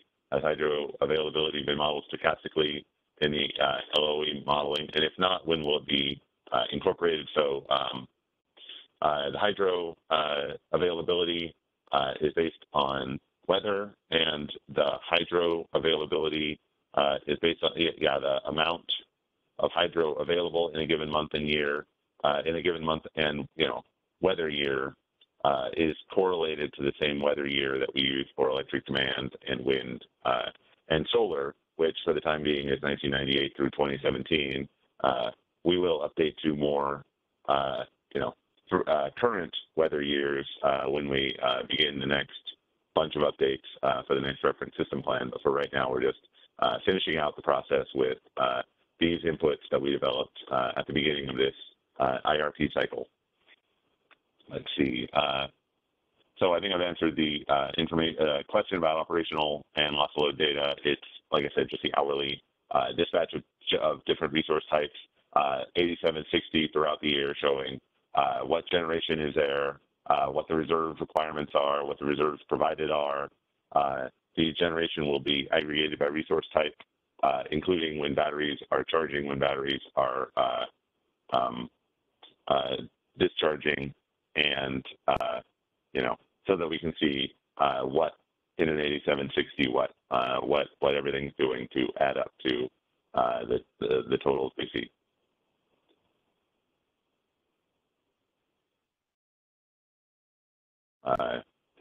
A very good question about climate change and its effect on future. We have not put out much of a public process yet about how to really make forecasts of hydro generation and electric demand that reflect the probably what's going to happen in the future instead of what we know did happen in the past, because the what we think is going to happen in the future is starting to not be found in the historical record more and more often. So that is a big concern for us, and that is a new challenge that I think that just personally I think explains a lot of the real sort of issues we're having right now with regards low hydro and some of the issues we have right now. Well, that's a good point, and I think it kind of gets to Julie Levin's question that just came in, which was basically on similar material of, how is sort of a modeling taking into account possible changes and assumptions as it relates to hydro, or any climate impacts included in the assessment of operational constraints, such as impacts of extreme heat, more variable winds, increasing wildfire impacts, et cetera. I imagine your answer is that they partially are, but what you just spoke to is the need for us to have a broader, probably cross-agency process about developing assumptions for that sort of thing. Is that right? Well, yeah. Generally, inputs for these types of models are drawn from distributions of historical events, and the reason for that is, at least up until recently, the effort was to ensure that just what happens if heat waves in the past occur in a particular future year, that the variability of the historical record was going to represent the full distribution of the variability we were likely to see in the future, and that is increasingly not guaranteed anymore. And so just a challenge that I would like to put out there is just using a challenge is going to be developing enough distribution of data in order to study different scenarios of weather and different scenarios of the future electric demand when we don't have as much historical record of it occurring. Yeah, good points, Donald. And it runs as a kind of interesting, I guess, counterpoint to some of the other questions that we're getting in the Q&A window regarding, given CEC's results from that they workshopped on Monday morning, and your loss of load results now that show us, in some cases, pretty comfortably below 0.1 loss of load standard in the years we modeled. Does that mean that we are engaging in what some are terming over procurement? And I think that that's a strong term to use, and is also possibly kind of reflective of, you know, how much should we have been baking in these possible needs to change our assumptions, particularly about weather-related things and their effects on the electricity system, back as far as the MTR decision itself, i.e., could we see or interpret the that buffer below 0.1 loss of load that we're seeing in the CEC's results and our results as something like headroom or a cushion against some of the other stuff that we might not be capturing in the model yet, but are kind of committing to try to improve on here. Does that make sense, Donald? Yeah, definitely. It could explain some of the differences in the different visions of reliability in the future that we're looking at. And just a quick note on housekeeping. Nathan, sorry, Nathan, could you take a pause and see if Commissioner Sharoma, Commissioner Gunda, Commissioner Hauck have any questions at this point? Of course.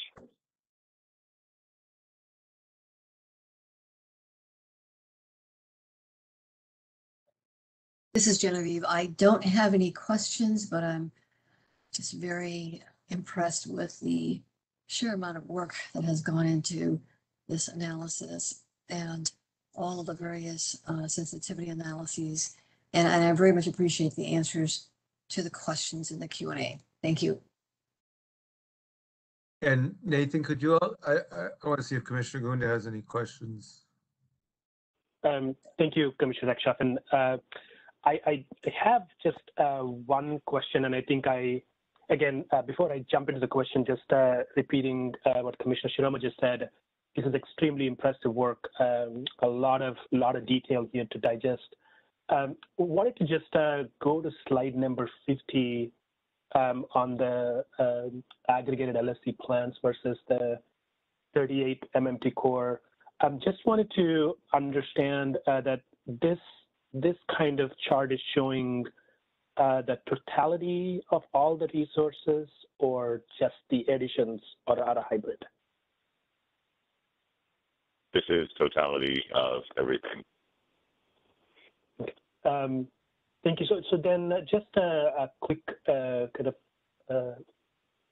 sentiment that I think came up in the CEC's analysis of the workshop on Monday.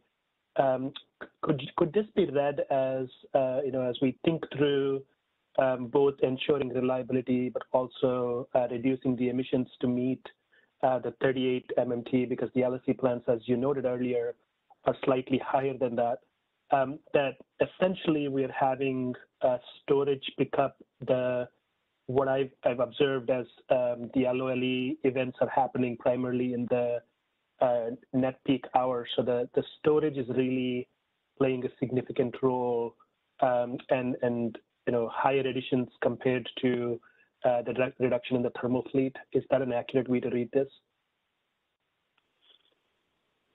Yeah, the battery storage is definitely picking up a lot of the responsibility for mitigating the loss of load events.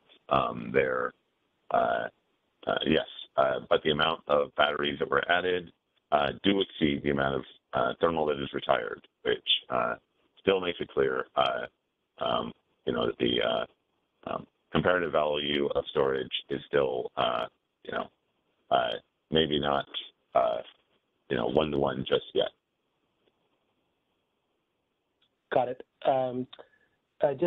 Just one other kind of question at a high level. I think, Donald, you briefly mentioned some insights on on slide number 56, which I think is extremely helpful heat map moving forward as we see more electrification and seasonal changes. The February and March and April events in the early day, what is that being triggered by? What is the combination there, do you think? I'm imagining that there's some restrictions on how fast or ramping on thermal plants to account for the fact that this is when probably I'm guessing, I need to study this more to find out for sure what this is happening here, but this is also the period when solar begins to ramp up significantly, and the electric demand is not ramping up to quite the same level, and so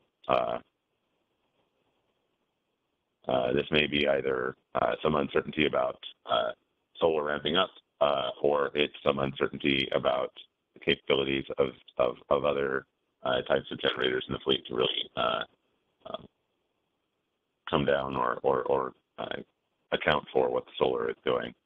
That's my intuition, but we need to dig into it more to figure out what really, whether this is an issue or not, really measurable. Keep in mind that at this point, numbers are really small compared to what's happening in that peak period.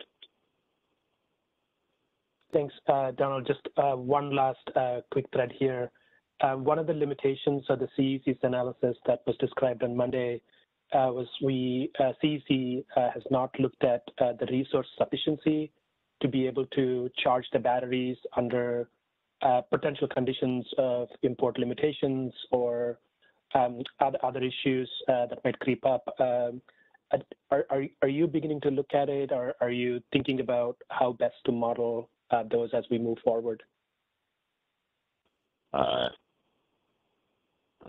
Yes, we definitely need to. We are intending to look more into just the way that storage plays or works with everything else in the fleet. Thank you, Donald. No more questions from me. Thank you so much. Excellent presentation. Well, thank Just you. one. Nathan, would you be kind enough to explain how we're answering all the questions in the Q&A, some of which are not being answered verbally, others being written, so everyone understands your process? For sure, Raffan, that's exactly what I was about to do. So thanks for the prompt. So a lot of you have noticed that the use of the new Q&A tool has kind of allowed us a new function, a new way of engaging with stakeholders mid-workshop. So while at the beginning of this meeting and during that first Q&A, we tried to answer all questions verbally, we realized that to stay within our time constraints, we might actually have to employ the Q&A tool a little bit more rigorously. So what a lot of you are seeing, especially those asking questions, is us kind of individually answering questions in the Q&A function, basically via text and not addressing them verbally. But we still want to provide a level of visibility into everyone's questions. So what we're also seeking to do here is pull down all of the Q&A text and have it available publicly after the meeting, probably around when we post the workshop recording.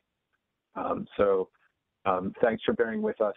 We actually think that this might be a slightly more efficient way to get through questions during a workshop, but we'll also be open to feedback on the process after everything's done. Thank you, Commissioner. Thank you very much, Nathan. And then while we're on housekeeping, I don't see any more unanswered questions in the queue. James, should we think about a break? Yeah, this is actually the scheduled break time for this workshop. So why don't we all reconvene at 3:10? Excellent. 3:10 on the dot. All right. Thanks Thanks, everyone. everybody. See you in 13 minutes on the dot.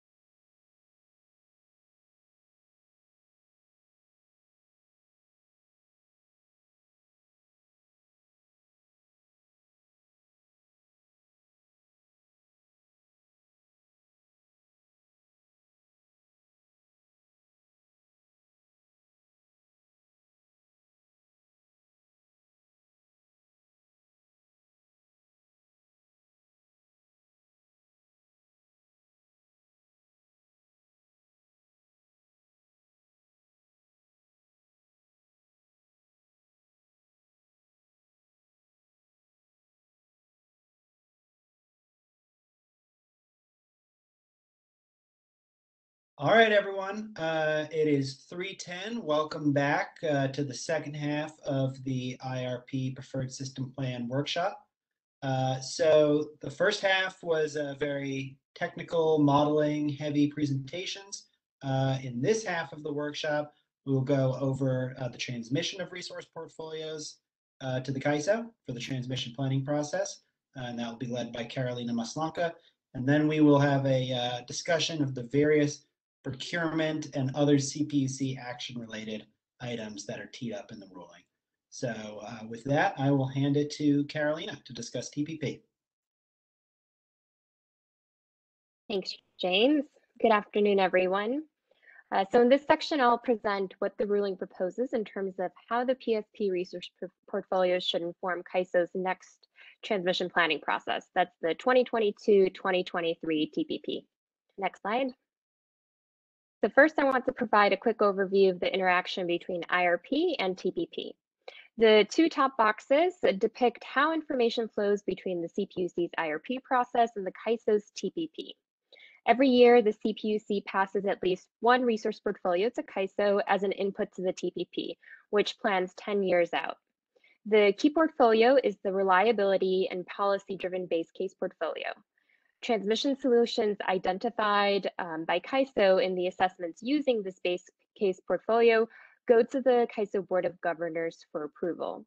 Specifically, if a TPP policy-driven assessment identifies the need for transmission upgrades, that need would be driven directly by the resource portfolios, their composition, and where we are planning for these resources to come online. And the CPUC typically also transfers to CAISO a policy-driven sensitivity portfolio or portfolios. And these are studied for information-only purposes and typically do not result in any transmission approval. But before the CPUC can get to a place where we can pass a portfolio to the CAISO, we have to go through a few steps, including running resolve to develop the portfolios. And one important input into the resolve model is information regarding transmission limits and upgrade costs. CAISO passes this input to the CPUC, and this information flow is depicted with the bottom box. Next slide. So I want to hit on only a couple of points here. The base case portfolio is used for all three assessments, the reliability, the policy-driven assessment, and the economic assessment. And as I said earlier, it goes to the Board of Governors for approval. The sensitivity portfolio is used for policy-driven assessments, and it can also be used for economic assessments. And as I stated earlier, it's information only. Next slide. For the 2022-2023 TPP, the CPUC aims to transfer resource portfolios to the CAISO by February 2022 to ensure that CAISO can stay on schedule. The preliminary policy-driven study results should be made available by the CAISO in mid-November 2022, and the final policy-driven study results should be made available in February 2023. So what does this mean for our process? These TPP results could inform development of the next IRP preferred system plan in 2023. Since the reference system plan work will begin in early 2022, and the TPP results will not be available until the end of 2022, it's unlikely that these results will inform the RSP or any work in 2022. The TPP results could also inform future procurement actions. Understanding the transmission implications of a specific resource build-out allows the CPUC to make more informed decisions when providing planning guidance to LSCs or issuing a procurement order. So that's another important aspect of these results. So we received a lot of excellent feedback from parties last year on how to improve resolve and busbar mapping. And considering this and the fact that CAISO is now implementing a new deliverability methodology that impacts transmission limits, staff prioritized improving alignment with CAISO's findings. So in this section, I'll provide an overview of how we improve the representation of transmission and resolve. Next. The objective of IRP modeling, as most in the audience will know, is to develop an optimal portfolio of new resources to add to the existing CAISO fleet. And it's important that the composition of the portfolio accomplishes a number of things, including keeping costs reasonable. So Resolve accounts for the cost of new transmission when optimizing for a least cost portfolio. Typically, if candidate resources can fit on the existing transmission system, Resolve will select to do so because it will be the least cost option. Resolve results 10 years out serve as an indication of where transmission upgrades may be needed to accommodate resource needs. However, the indicative transmission upgrade information requires additional analysis to determine if the indicated transmission upgrades are in fact necessary. And this analysis is done through two processes. First, the mapping of all selected resources to specific bus bars, and then the CAISO's TPP process. So to improve the accuracy of the transmission indications provided by Resolve and to allow for more alignment between Resolve, the busbar mapping process, and CAISO's TPP assessments, updates were made to Resolve. So these upgrades included a number of things. Next slide. Sorry about that. Thank you.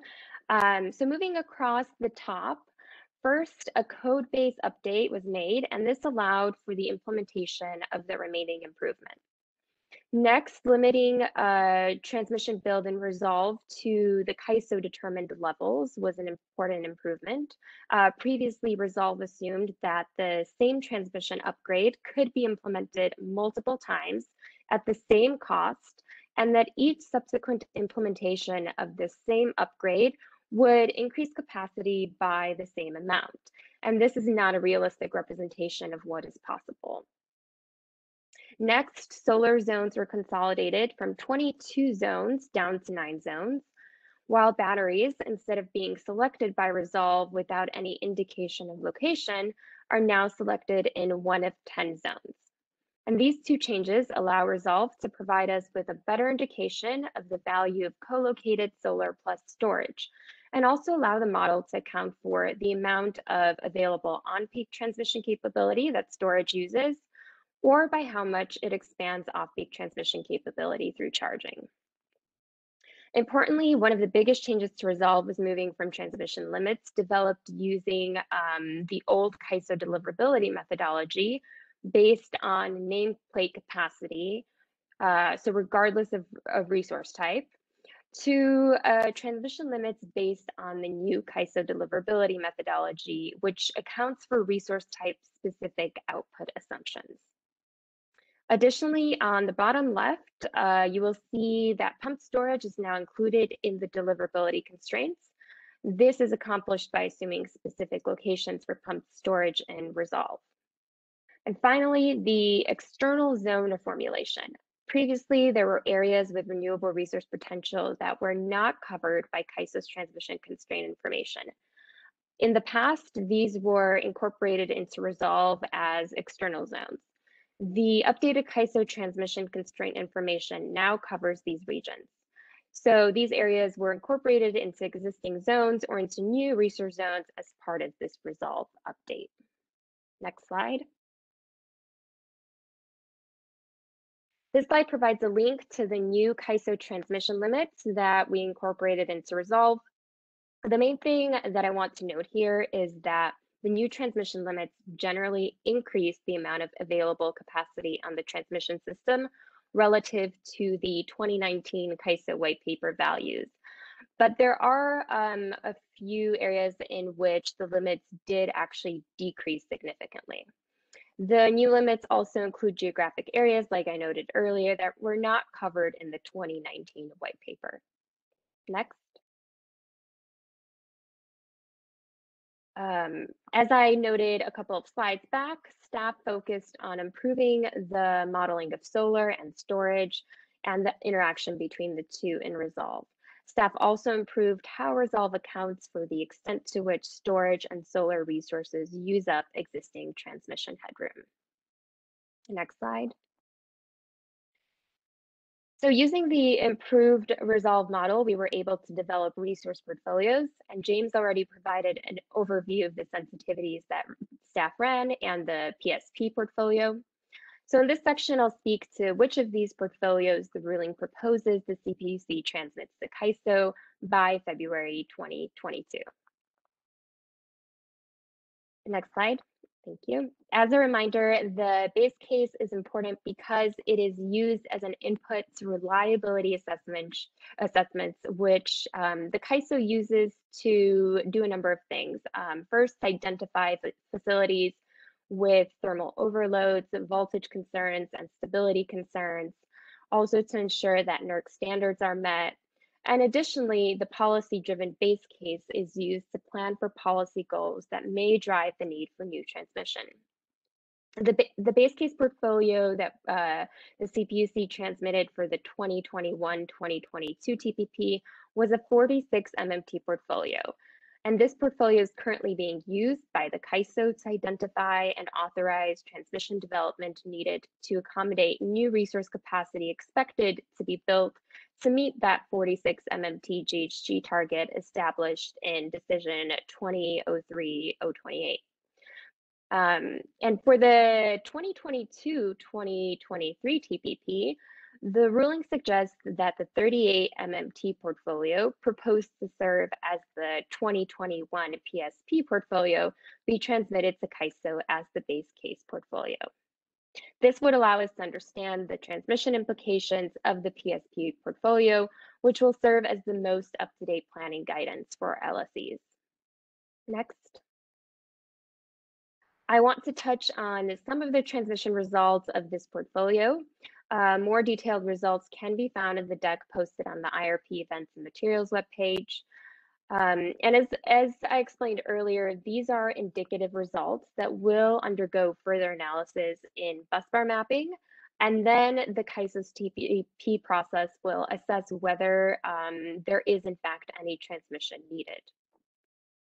So the bar graph on this slide demonstrates that although the resources selected by Resolve do use up some of the existing transmission space, a good amount of the transmission still remains available. And this is depicted by the dark blue bars and the dashed blue line bars. In 3 instances, Resolve determines to build out resources in a specific zone beyond the existing transmission limit. This is depicted in the brown color. When Resolve exceeds the available transmission capacity, it must then build out new transmission, and it does so in 2028 and in 2032, mostly to accommodate geothermal and wind development. One important thing to note here is that the dashed brown line depicts how much new transmission capacity would be available if the full transmission upgrade were to be implemented. And often a transmission upgrade allows for another 1,000 or 2,000 megawatts of resources to then be added. However, as you see by the shaded in brown bars, Resolve selects partial upgrades only. Next slide. A policy-driven sensitivity portfolio, similar to a policy-driven base case portfolio, is used to plan for policy goals. However, the results are information only. This past February, the CPUC transmitted to CAISO 2 sensitivity portfolios for the 2021-2022 TPP, a 38 MMT sensitivity portfolio, and an offshore wind sensitivity portfolio, which will allow the CAISO to study transmission infrastructure needs and associated costs that would be triggered to connect over 8,000 megawatts of offshore wind generation at various potential locations. This information is currently lacking, so this will be very important for us to gain. For the 2022-2023 TPP, the ruling suggests one option for a sensitivity portfolio, a 30 MMT with high electrification portfolio. Next slide. The objective of the sensitivity portfolio would be to understand transmission implications under a future that would require more resource development to meet a more stringent GHG target and a higher load. So for this reason, the portfolio is developed using a 30 MMT electric sector target by 2030, so 27.7 MMTs by 2032, and high electrification assumptions consistent with a 2020 E3 report produced for CARB on achieving carbon neutrality in California. There are a number of relevant statutes and executive orders that point to futures consistent with a lower GHG target or high electrification. For example, 8 million ZEVs by 2030 to meet Executive Order N7920.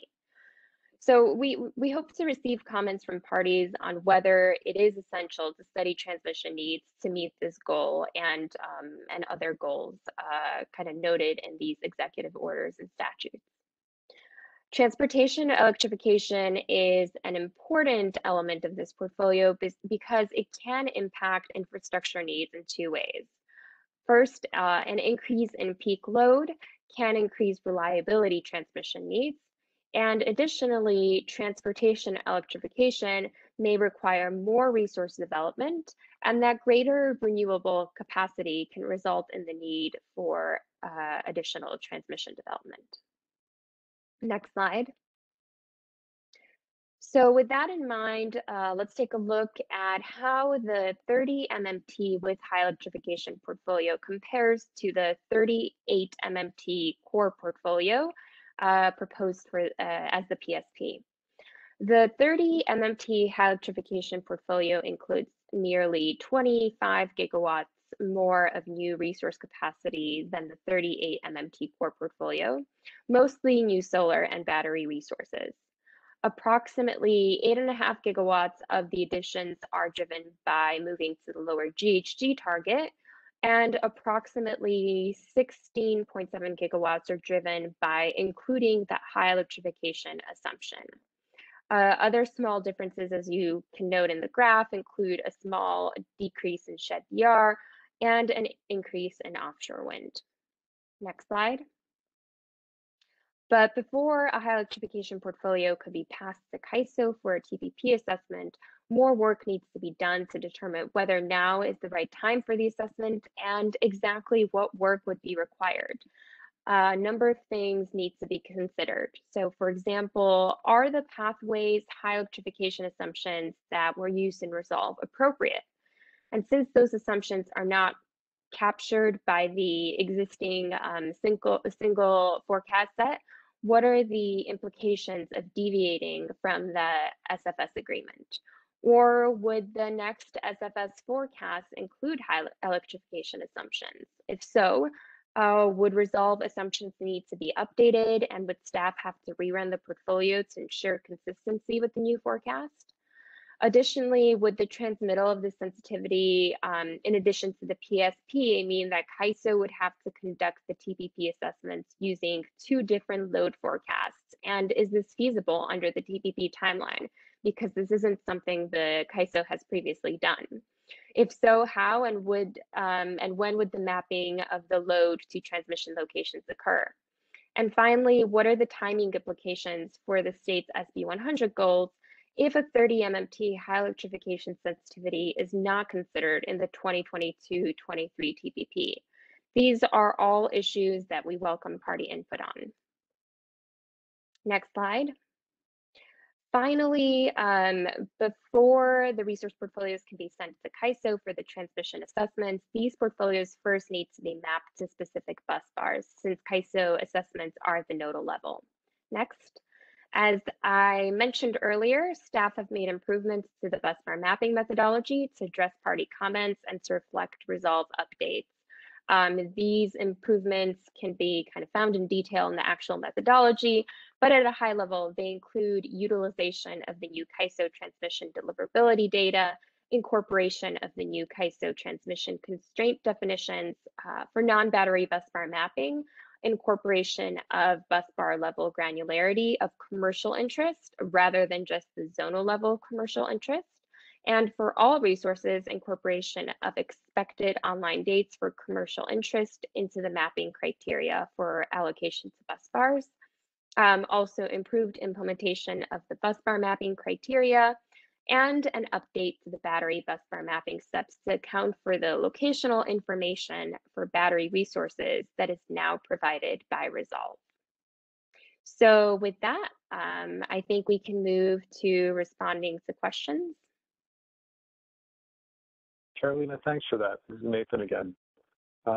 I think we can try to take a couple questions verbally.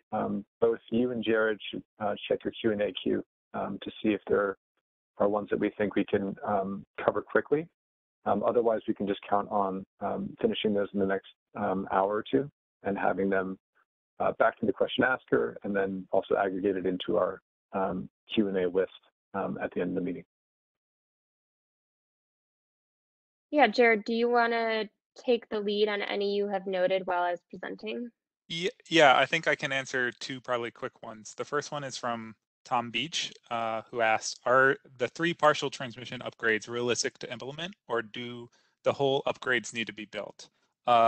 Yes, the whole upgrades would likely need to be built based on what the ISO has provided. And so that's part of the busbar mapping process, is as we're doing the mapping to the individual substations, is assessing if the building of these 3 transmission upgrades are actually optimal or not.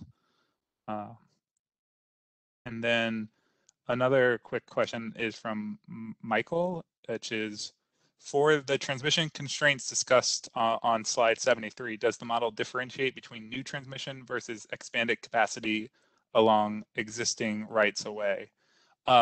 So these particular upgrades that are shown in the brownish gold here are specific upgrades provided, or are individual possible projects provided by the CalISO that have an estimated megawatt amount they provide, an estimated cost for it, and an estimated time of construction. So those 3 factors are incorporated into Resolve when it is deciding if it needs to build transmission upgrade. So I think the question between expansion along existing rights of way or essentially new transmission lines is factored into those estimates that the ISO provided.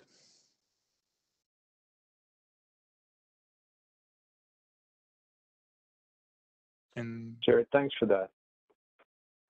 Karolina, were there any process-related questions that you feel like you could address right away? Yeah, I'm scanning right now. There's a question. Let's see. Are any changes to the 2021-22 TPP expected based on the midterm procurement order? I think that's most likely a question for the CAISO to see if they plan on, for example, changing their study plan or the inputs that they use in any way.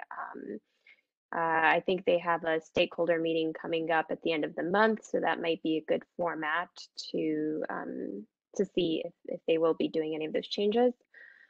Let's see. Karolina, I have a question. This is correct, Jeff, and for you or Jared or Nathan. This is from Pushkar Weigel.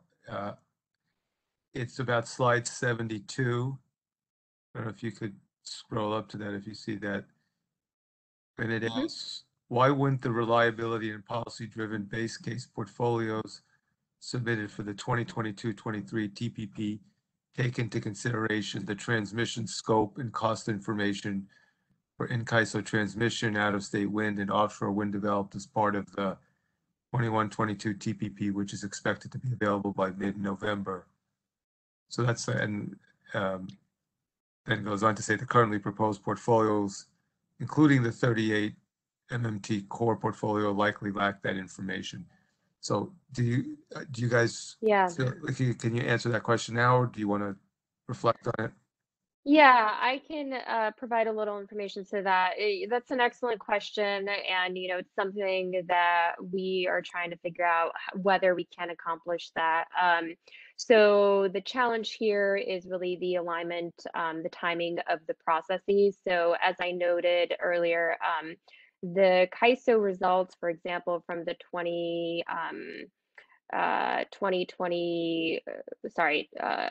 one TPP will be available, let's see, in November.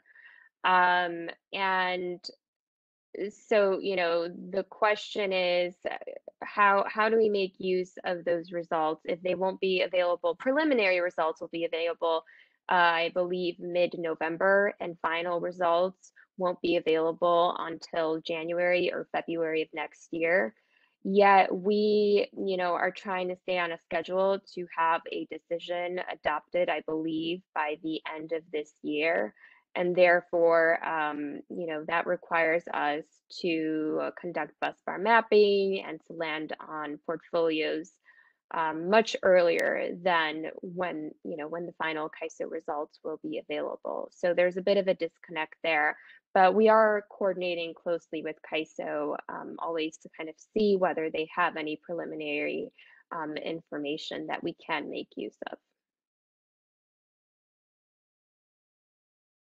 And then I had a question similar to the one I think that Matt Friedman put in regarding how distributed energy resources, behind the meter resources, are being forecasted. And his question asks about behind the meter PV, and is behind the meter PV and storage being considered candidate resources and selected based on cost? And how are the rate impacts of NEM tariffs being evaluated? And could you address how potential future increased deployment of distributed energy resources is being forecasted? Commissioner Houck, I can take a stab, but we might have to answer especially the latter parts of the question separately, because they might take a little bit of digging. But Matthew, it's a good question. It's one that comes up a lot in IRP, especially when we start talking about our capacity expansion modeling. The short answer is that several types of DERs are available to the Resolve model as candidate resources to build. That includes behind the meter PV, certain types of demand response, behind the meter storage, and those are all available for view in our inputs and assumptions document that's publicly available for you to see what sort of costs and potential we're associating with those resources. Maybe by kind of implication, there's a statement in there that you don't often see them getting picked up by the model as new resources to build, in future years. We've kind of already engaged in explanation of that in previous IRP workshops and proceeding level documents. But I think that the second question that you're getting to that we'll poke around a little bit on is, how do we characterize the costs of the other things that we would assume to be in the baseline, which is basically a set of assumptions that we mostly take from the most recent IPR about how much behind the meter PV, energy efficiency, and other DERs are out there, and what costs do we associate with them. That would also be available in our inputs and assumptions doc, but we'll try to get a quick reference for you here in this workshop Q&A, if that's all right. Thank you. Nathan, I can add on to that too. I just was looking up. It looks like by 2032, behind the meter PV grows by about 9 gigawatts, and behind the meter batteries grow by 1.1 gigawatts. So those are that's assumed in the baseline.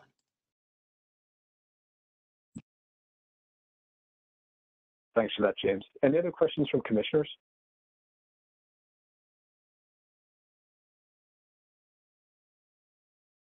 Thank you, Nathan, Karolina, wonderful presentation. Thank you. I don't have any questions on my end. I'm learning this aspect. Thanks.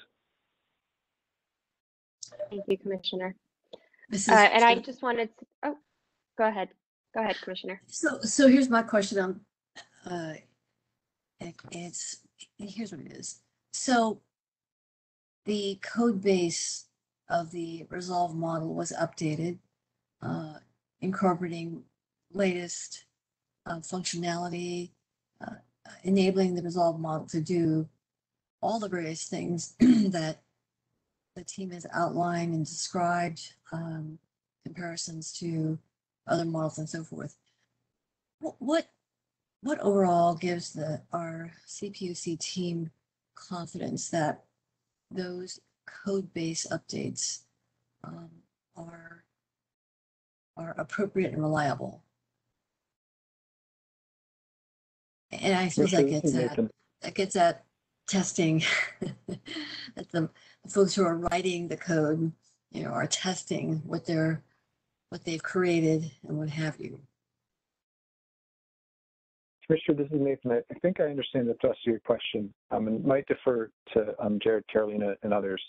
But after I say that we are confident in the appropriateness and kind of the robustness of the update, but we do understand that the update, and just like any update that we do with the model, can kind of make waves a little bit in terms of just doing something new and different that we perceive as an improvement, but can sometimes take some adjusting.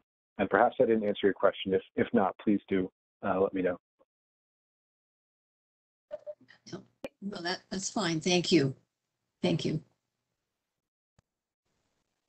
I was just trying to add quickly. I think one of the major changes that we implemented is incorporating, the new transmission limits from CAISO, and so that's something where it's not that dependent on maybe Resolve itself, but rather on kind of getting the correct information from CAISO.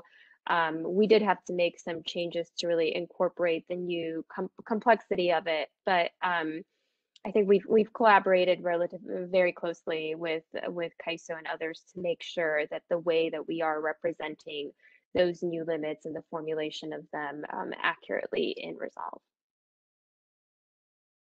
Good points, Karolina. I'd also like to add on that probably goes without saying, but development and improvement here is an iterative process.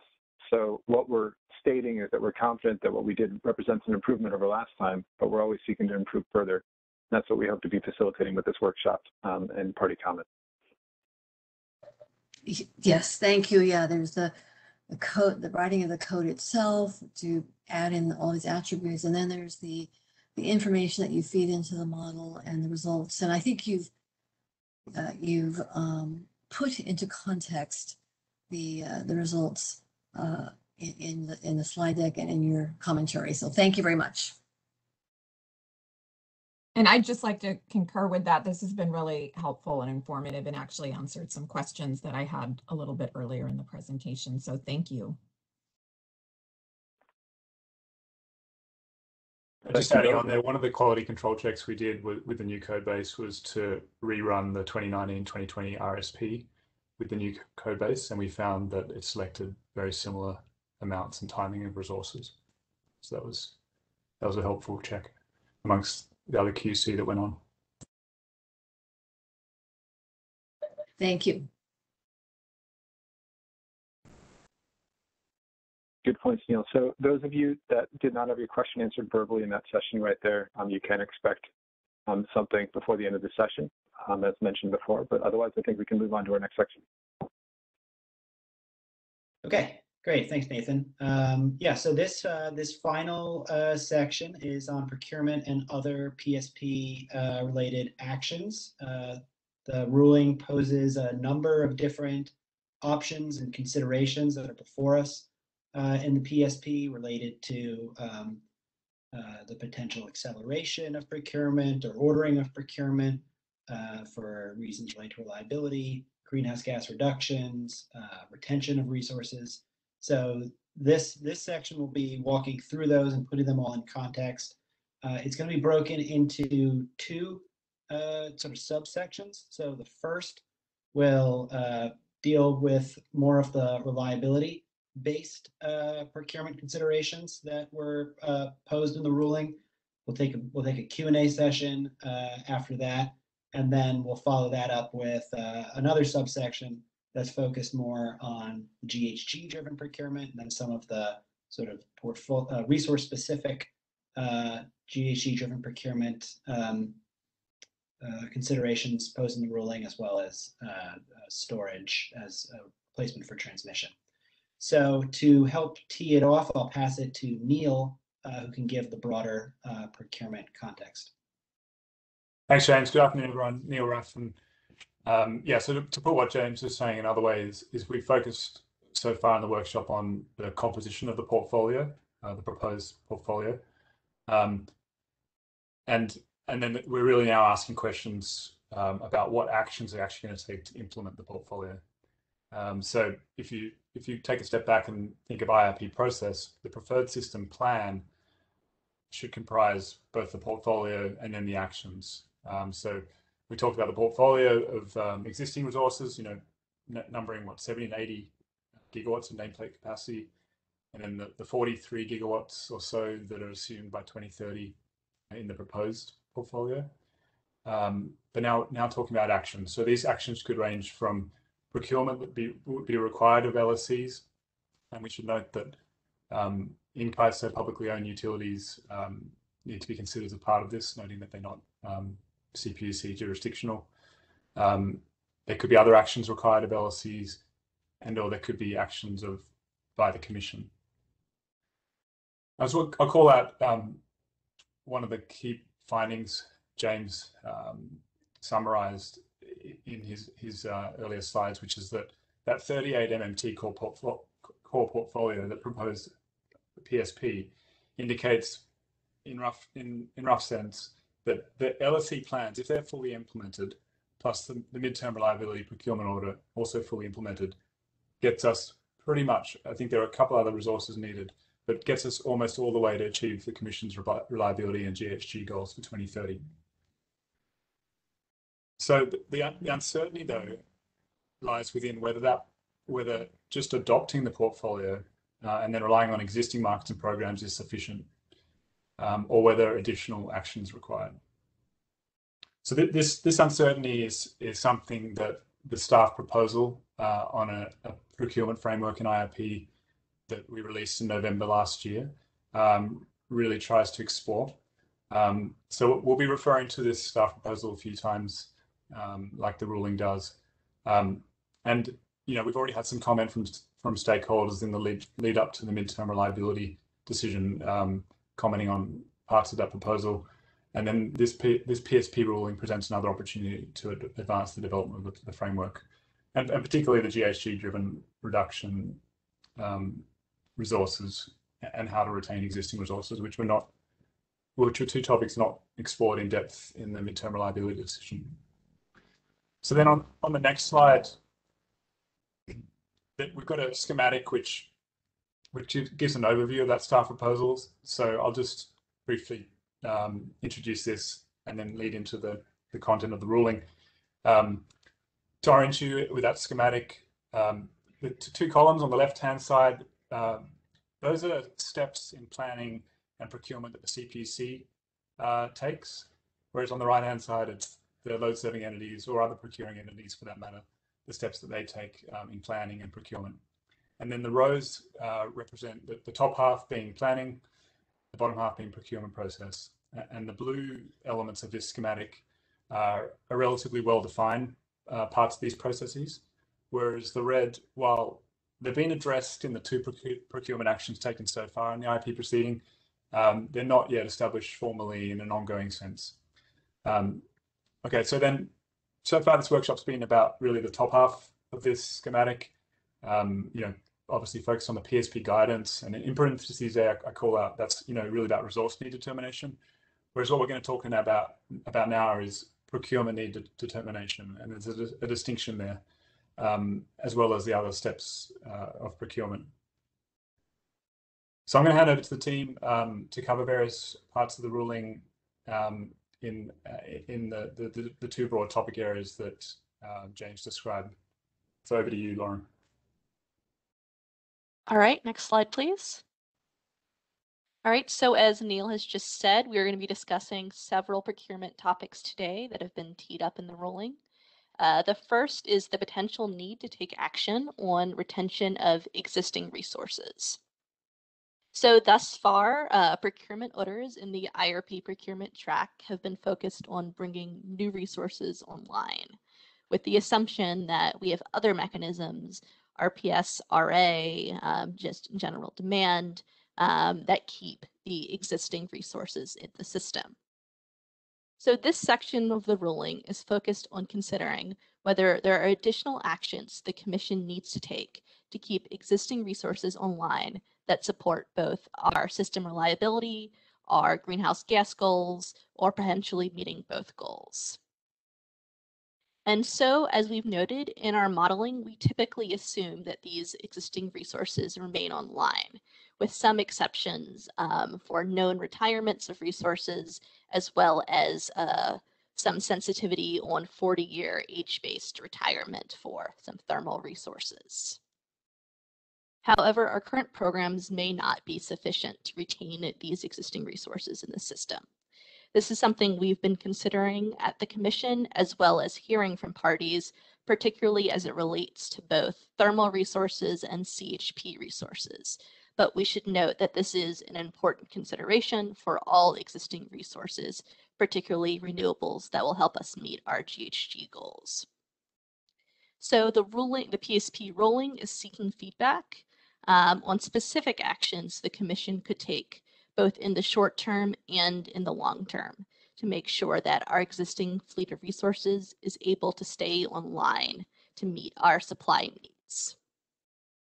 This is particularly important as our modeling assumes that CHP resources remain online, but we have been hearing, particularly in the record of the MTR decision, that these resources may not be fully contracted through the IRP planning period. And thus it may require us to update our assumptions regarding these resources or as well to take action to make sure resources that are needed remain on the system. And so that's some potential short-term actions that the Commission could possibly take. In the long term, it may be prudent to start thinking about more programmatic approaches to ensuring resource efficiency. And I'll turn it back to Neil to discuss those. Neil, I think you're muted. Thanks, Lauren. So yeah, just add a bit of color there. Programmatic approaches are called out in the ruling to distinguish from that paradigm of the commission ordering procurement order by order. So I suppose to define a program, in essence, in summary, it's something that's once designed and established, then there would be ongoing and rolling requirements placed on load-serving entities. And then the program rules could be calibrated over time as policy objectives evolve or industry conditions change. So we do touch on programmatic approaches in the GHG section later, but just to tie them to the topic of retention here, and again, pointing back to the November 2020 staff proposal, which the problem statement section of that explored how the RA program and RPS program do and don't align with IRP objectives and find some gaps. So that staff proposal then discusses options to include programmatic features in future, for example, including the full, when doing need allocation, including the full portfolios of LSEs. But then in developing the midterm reliability order and the comments on that, the ruling itself and the comments explored how individual procurement orders necessitate a baseline to be defined in each instance of procurement, and then delineation between existing and new resources, whereas the programmatic approach could set a rolling to mid to long-term requirement that LSEs can then meet with a combination of existing and new resources. And then in this way, some existing resources would be retained, and it would be up to LSEs deciding which those are. So with that, back to you. Thanks, Lauren. Thanks, Neil. And now moving back to discussing new resources coming online. An additional action contemplated in this ruling is whether there's anything the Commission can or should be doing to accelerate some of the online dates of some of the already authorized procurement in D2106035, which is the midterm procurement order we've been discussing. And so we are discussing this in light of near-term stress grid conditions that I think we all know about.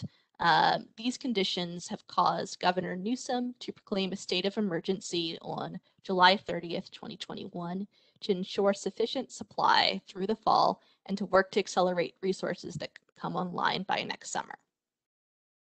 And so as we work towards a 100% clean electricity system, this emergency proclamation is to safeguard the state's energy system this summer by launching contingency programs that will both reduce demand and increase supply, as well as to expedite clean energy projects to meet the challenge of the rapid acceleration of intensity and duration of record-breaking temperatures and severe drought conditions we've been discussing across the West. So specifically, this proclamation asks the CPUC to work with LSEs on accelerating procurement, to expand and expedite demand response programs and storage and clean energy projects, and to work with the California Energy Commission, California Air Resources Board, and the California Independent System Operator to identify and prioritize actions to accelerate the carbon-free energy transition. And so this proclamation is being addressed in multiple CPUC proceedings, both this proceeding, the summer reliability proceeding, and several other proceedings.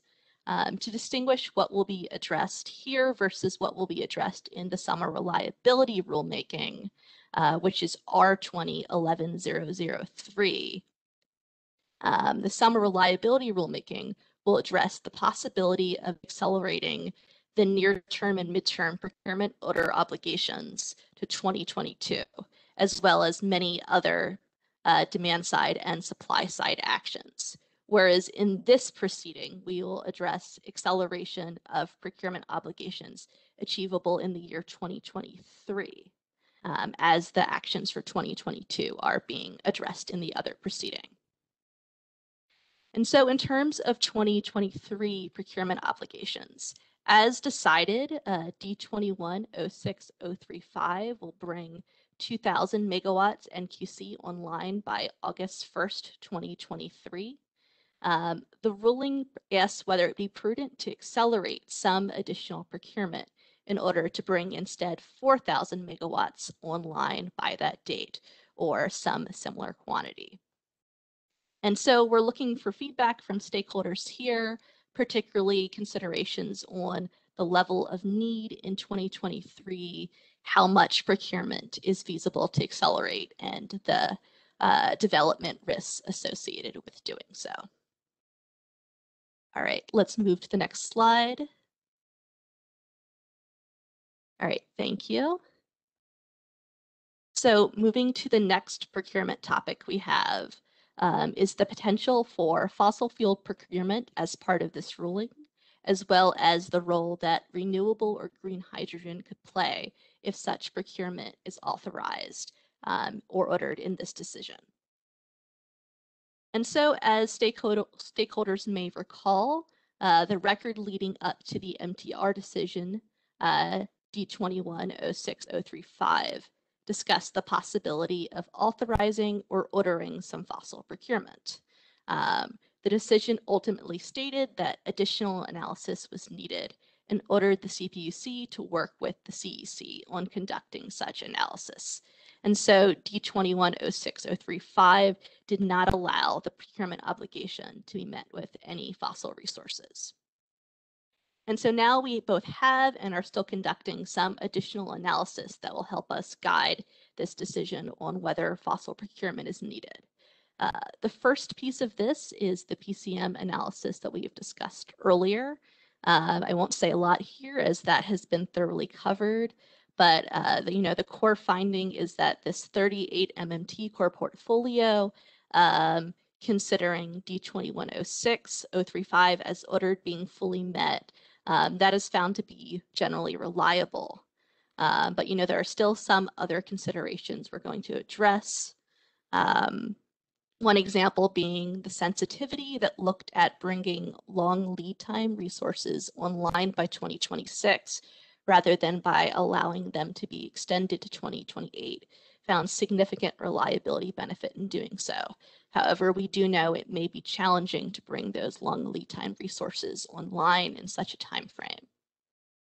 And additionally, we are going to consider the analysis that the CEC is conducting regarding the reliability of the CAISO system. They discussed their draft results from this study at a workshop that they held on Monday. And so we'll say a little bit more about this on the next slide. And so just as a recap, why are we considering this procurement? In the MTR decision, we discussed some of the potential reasons that incremental fossil capacity at existing sites could be beneficial, which included a lack of data on the performance of batteries at the scale that we'll be seeing in the coming years. Potentially that expansions at existing sites may be a resource that's able to be expeditiously procured and built to meet some of our very near-term stressed grid condition needs, and potentially to mitigate concerns about the large resource build-outs and development risk in some of the coming years. And finally, that our IRP resolve modeling consistently finds the need to retain most of the thermal fleet through the planning period. And this could potentially mean that it may be optimal to allow some older resources to retire and instead replace some of that capacity with newer, more efficient resources. And so moving on, great, next slide. And so to start, we'll say a little bit more about the CEC draft study, the results of which were presented earlier this week. The CEC workshop discussed 4 goals, looking at the reliability of the CAISO system under a number of different scenarios, seeing if portfolios of different resources have different reliability benefits, particularly if there is any additional reliability benefit of gas procurement, looking at the performance and development risk of batteries, and looking at what thermal capacity may be available at existing sites should it be ordered. And so there's a lot more detail in the CEC docket on this. I think the slides and recordings of that have been posted, but just to say briefly, the draft study did find reliability when the MTR order is met, largely from the years 2023 to 2026, but there is concern regarding 2022, which is before the MTR order goes into effect. Additionally, their scenarios of gas procurement did not find them to provide additional reliability benefit over procurement by procured resources. And so parties are invited to provide comments directly to the CEC on the study, as well as to comment in this proceeding on the implications of that study for any procurement actions that should arise in this proceeding. And so to address renewable hydrogen, another topic we had begun discussing in the record of D2106035 was the role of renewable hydrogen. If the Commission orders additional gas capacity, we want to make sure we are also advancing the transition to clean resources and the path to decarbonization. And so if procurement is needed for fossil fueled resources, the ruling proposes that some portion be eligible or required to use renewable hydrogen. There were concerns in the record of the MTR decision around what do we mean by when we say green or renewable hydrogen, as well as the feasibility of the proposed quantities. And so just to note, the Commission has not yet defined green hydrogen, and we will not be setting a definition of green or renewable hydrogen in this proceeding. However, we are proposing to adopt the explanation of renewable hydrogen as used in the Self-Generation Incentive Program, decision D2106005. And so just to explain, the SGIP decision used renewable hydrogen to mean hydrogen produced at a project site or delivered to a project site by vehicle or dedicated pipeline that was produced through non-combustion thermal conversion of biomass or electrolysis using 100% renewable energy as defined by the Renewable Portfolio Standard, adding large hydropower to that definition and excluding purpose-grown crops.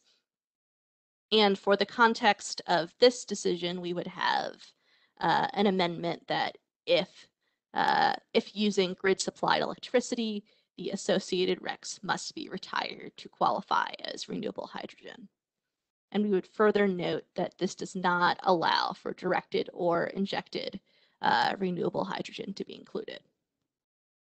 And so that covers the definition in terms of how renewable hydrogen might be part of a fossil fuel procurement order.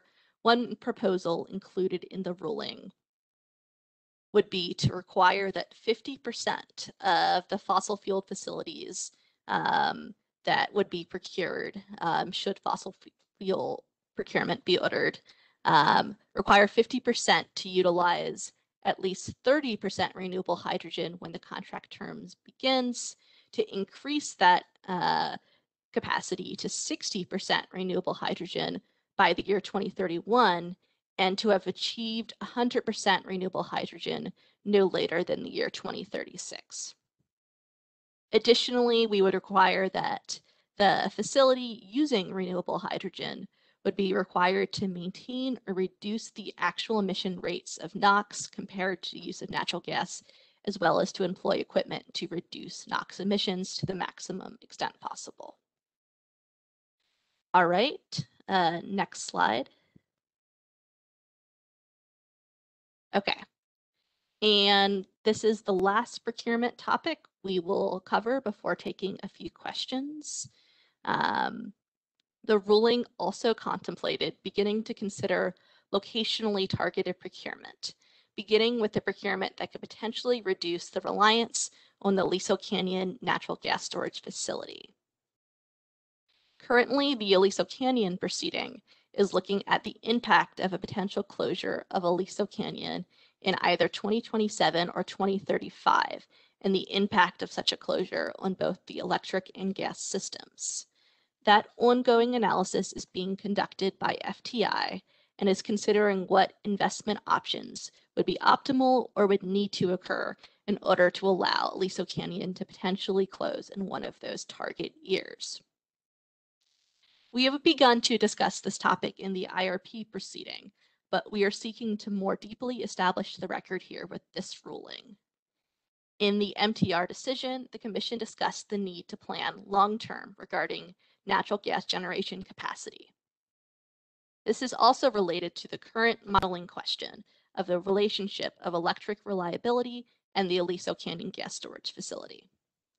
Additionally, we have heard from a number of parties on the need to prioritize these Aliso Canyon interactions in the IRP proceeding, as well as the need to prioritize planning to reduce reliance on natural gas in the LA Basin area. These comments have come both in response to the MTR decision as well as in the scoping of this proceeding. And so understanding the impact of Aliso Canyon on the electric system in the LA Basin and how it would impact both the local and system reliability is a very complex modeling endeavor that FTI Consulting is beginning to work on, and we may need to conduct additional modeling as well to fully understand. However, this makes similarly complex understanding whether there are any short-term actions or no regrets actions IRP could take as Aliso continues to be more fully studied. One example of a least regret solution that's been proposed would be to begin siting batteries in the LA Basin to potentially alleviate some of the reliance on gas there. However, without longer-term analysis, the impacts of that are harder to predict and harder to rule out potential unintended consequences, such as batteries charging from gas and perhaps increasing rather than reducing reliance on nearby plants.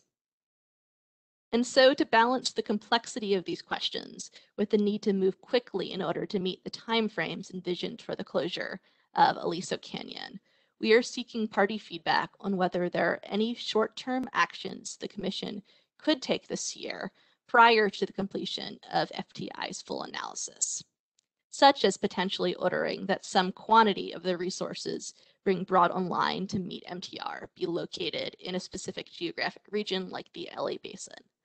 Such an order would require answering, again, some of the difficult questions we have gone through for both the D1911-016 and D2106035 procurement orders. What is the appropriate quantity of resources to be located in a specific area, and should they be batteries or other resources?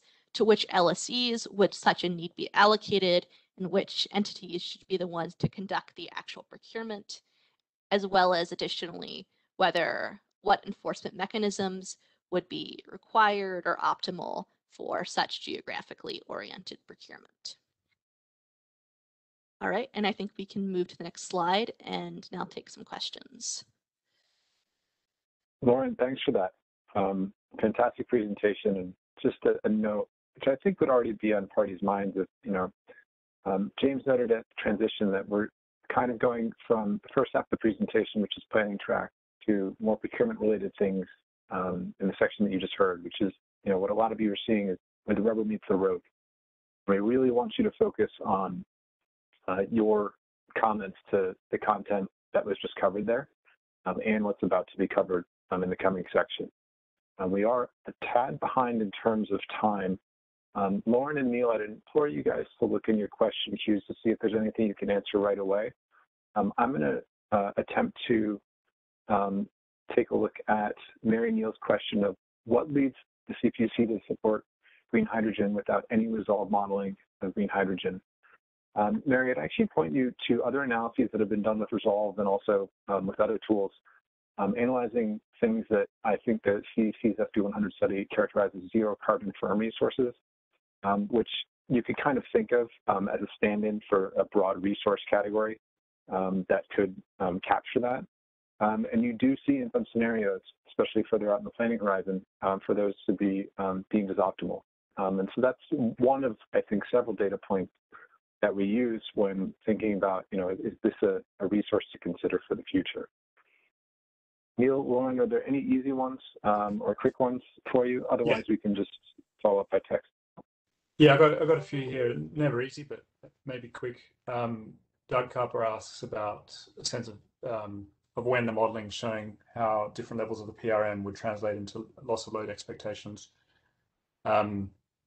So yeah, I kind of bundle that into the broad commitment that the MTR decision made to conduct an analytical and stakeholder process across IRP and RA proceedings to examine that, but also the reverse, what PRM is needed to meet a 0.1 loss of load in the long term and interim. So I acknowledge the question, and I note the ruling does not propose to adopt a PRM. It's just representing the midterm reliability procurement. And no, we don't have a stated timing for that exercise, but I think staff acknowledge the significance of it. And then Mary Neal had a couple of questions. One about slide 85 and how Lauren described the ruling question posed about 2023 and queries whether we would need any additional procurement for 2023 when the CEC's results just reported on Monday show the portfolio is reliable. I think that's something both the CEC and the CPUC would appreciate comments on. I will note that the CEC staff commented that, among other things, the load forecast didn't take into account potential climate effects on load, which is some of the context given in the ruling questions on 2023.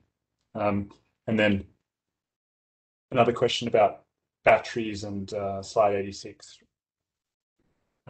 summarizing the ruling, pointing about potential over-reliance of use of batteries from an operational perspective. Mary Neal says, their commercial technology and performance can be covered under warranty. Is it continued fear of lack of energy being available to charge batteries? No. Reliability modeling addresses whether there's sufficient charging in the batteries. I think the question is, will batteries actually perform as modeled? And I think just representing that we're going from a already significant level of batteries, particularly this summer, online, and planning to increase that multiple times over the next few years. So I think the ruling actually gets you seek feedback on how the operational performance of the battery fleet over this summer could help inform the question that Mary is raising there. That's, I think, all I've got for now.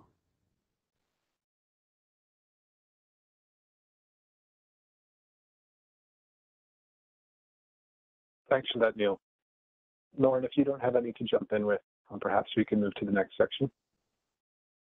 Yeah, let's move to the next section. Okay, great.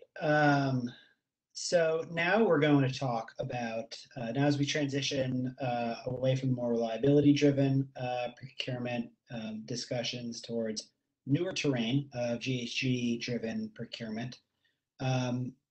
I'll point out that this was floated in the ruling and that it could potentially stem from the final PSP, and that it's a new idea which was explored in the December 2020 procurement staff proposal that Neil talked about at the beginning of this section, but that has not been implemented.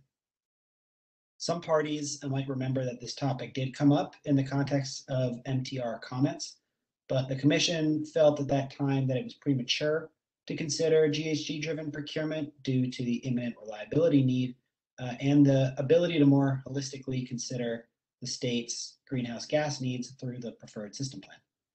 Therefore, this ruling advances the concept of potentially requiring GHG reduction-driven procurement and seeks to further develop the record on the procurement steps that would be needed to figure that out. These steps include need determination, need allocation, procurement entities, cost allocation, compliance, monitoring, enforcement, all the steps that have accompanied the previous procurement orders.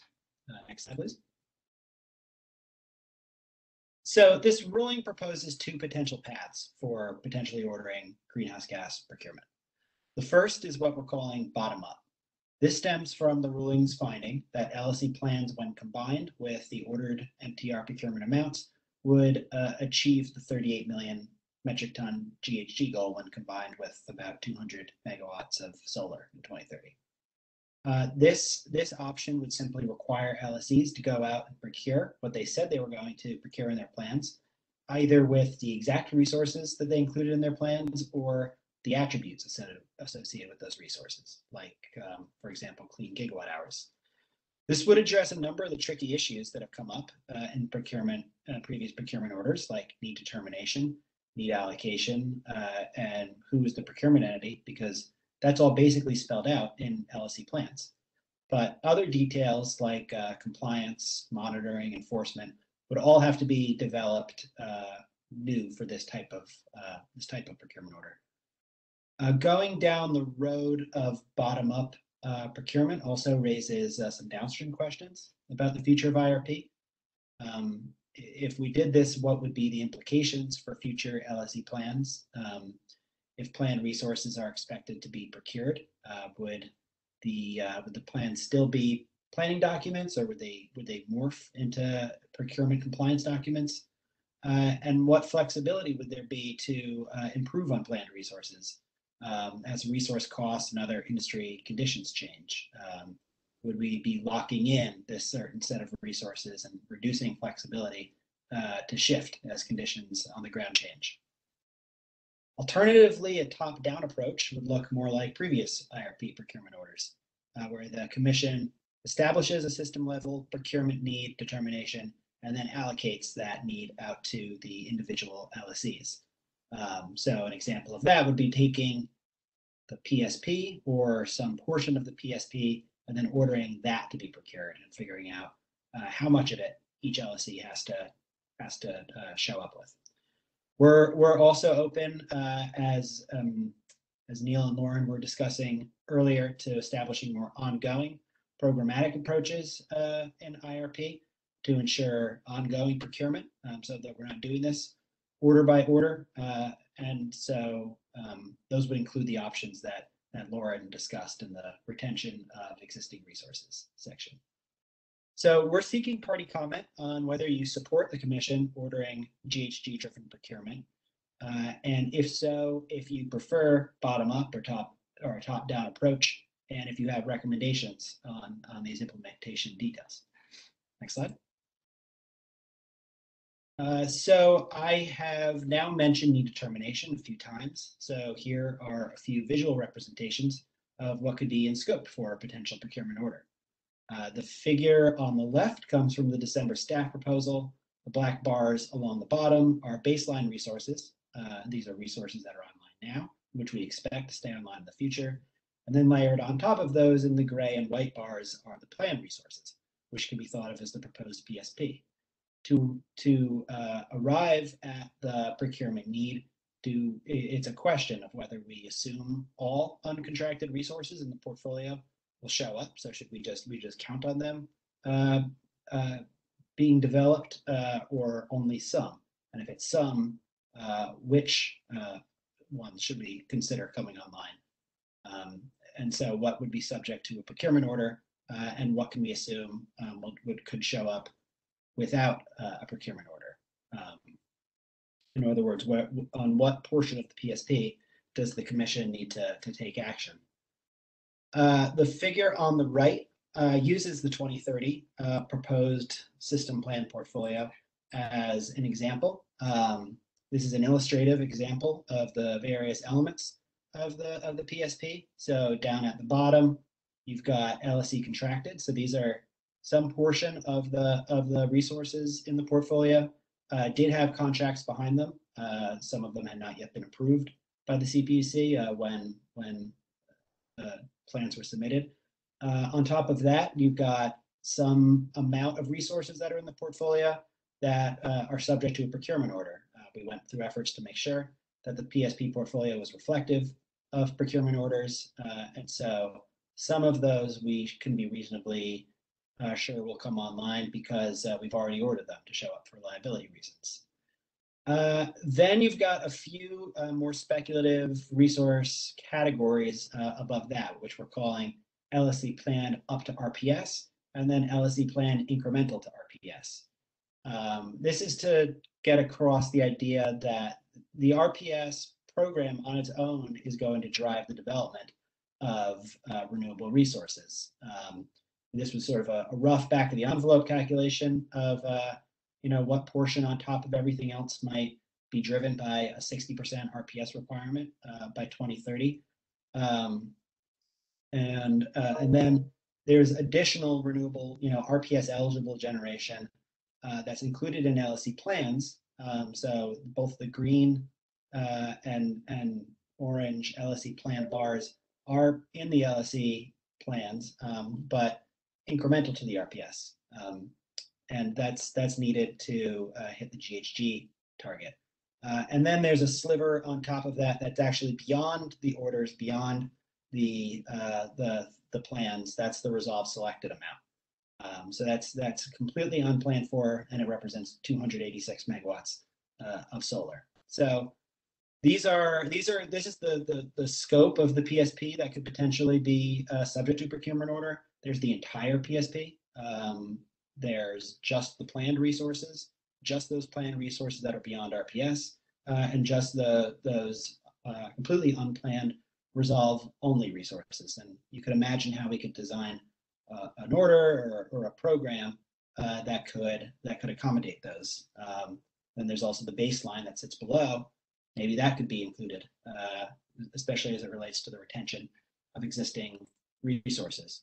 So I'm trying here to describe some approach to creating a broad procurement framework to ensuring that the PSP resources needed to reduce GHGs actually show up.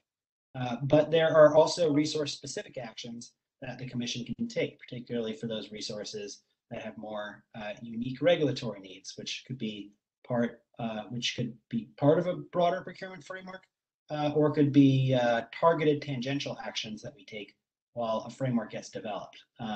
So to lead that off, Karolina is going to talk about out-of-state wind specific considerations.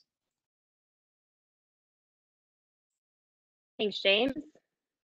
All right, so the planning for out-of-state resources and the potential procurement of these resources is an important but complex topic. The reason for this is because it's not just a question of resources, but importantly, it's also a question of major transmission development. Of all the planning and procurement that IRP is currently looking at, out-of-state resources likely require the largest investments in transmission. And to further complicate matters, these transmission expansions would be required outside of the existing CAISO system. So at the top, I want to provide a reminder of the amount of out-of-state resources on new transmission we're looking at.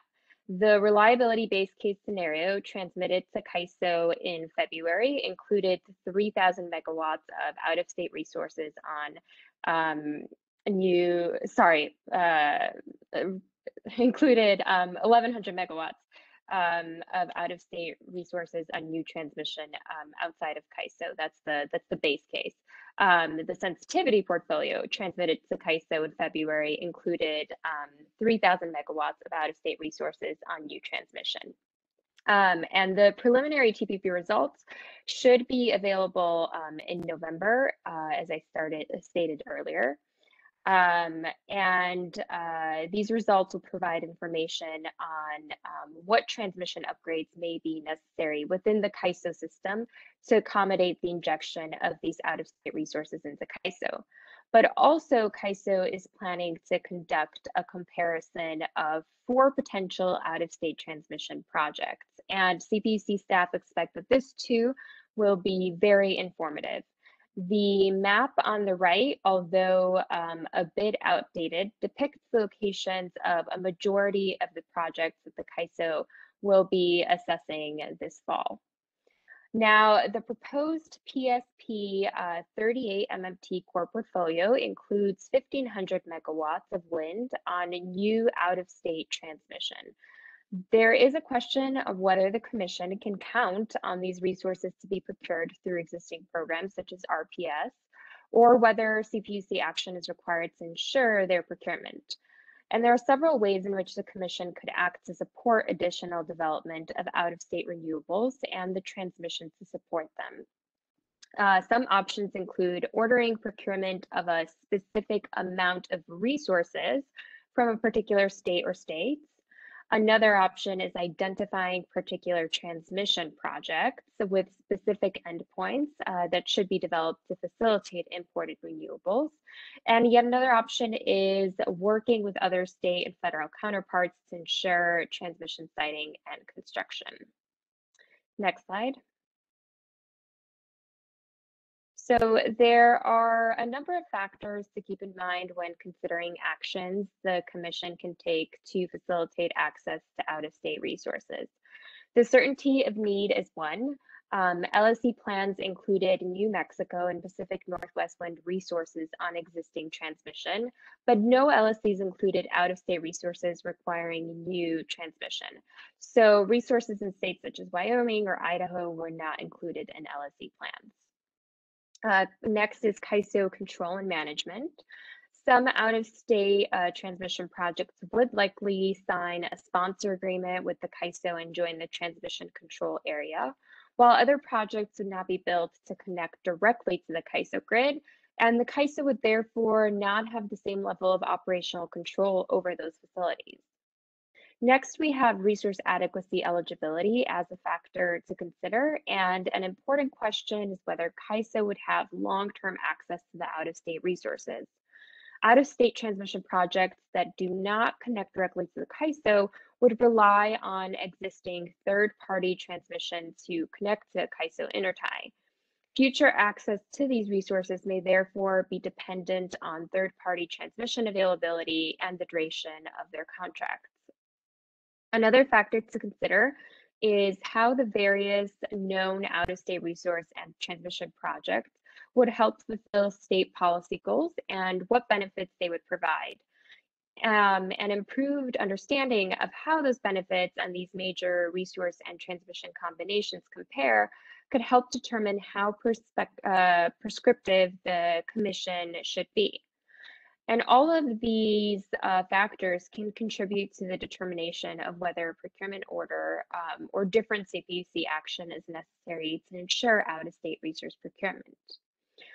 Finally, if procurement were to be found, or the procurement need were to be found, then many of the standard considerations covered in the procurement framework staff proposal would apply. So these include issues such as what exactly is the amount the timing and the specificity of the need, how the responsibility for the procurement need should be allocated among LSEs.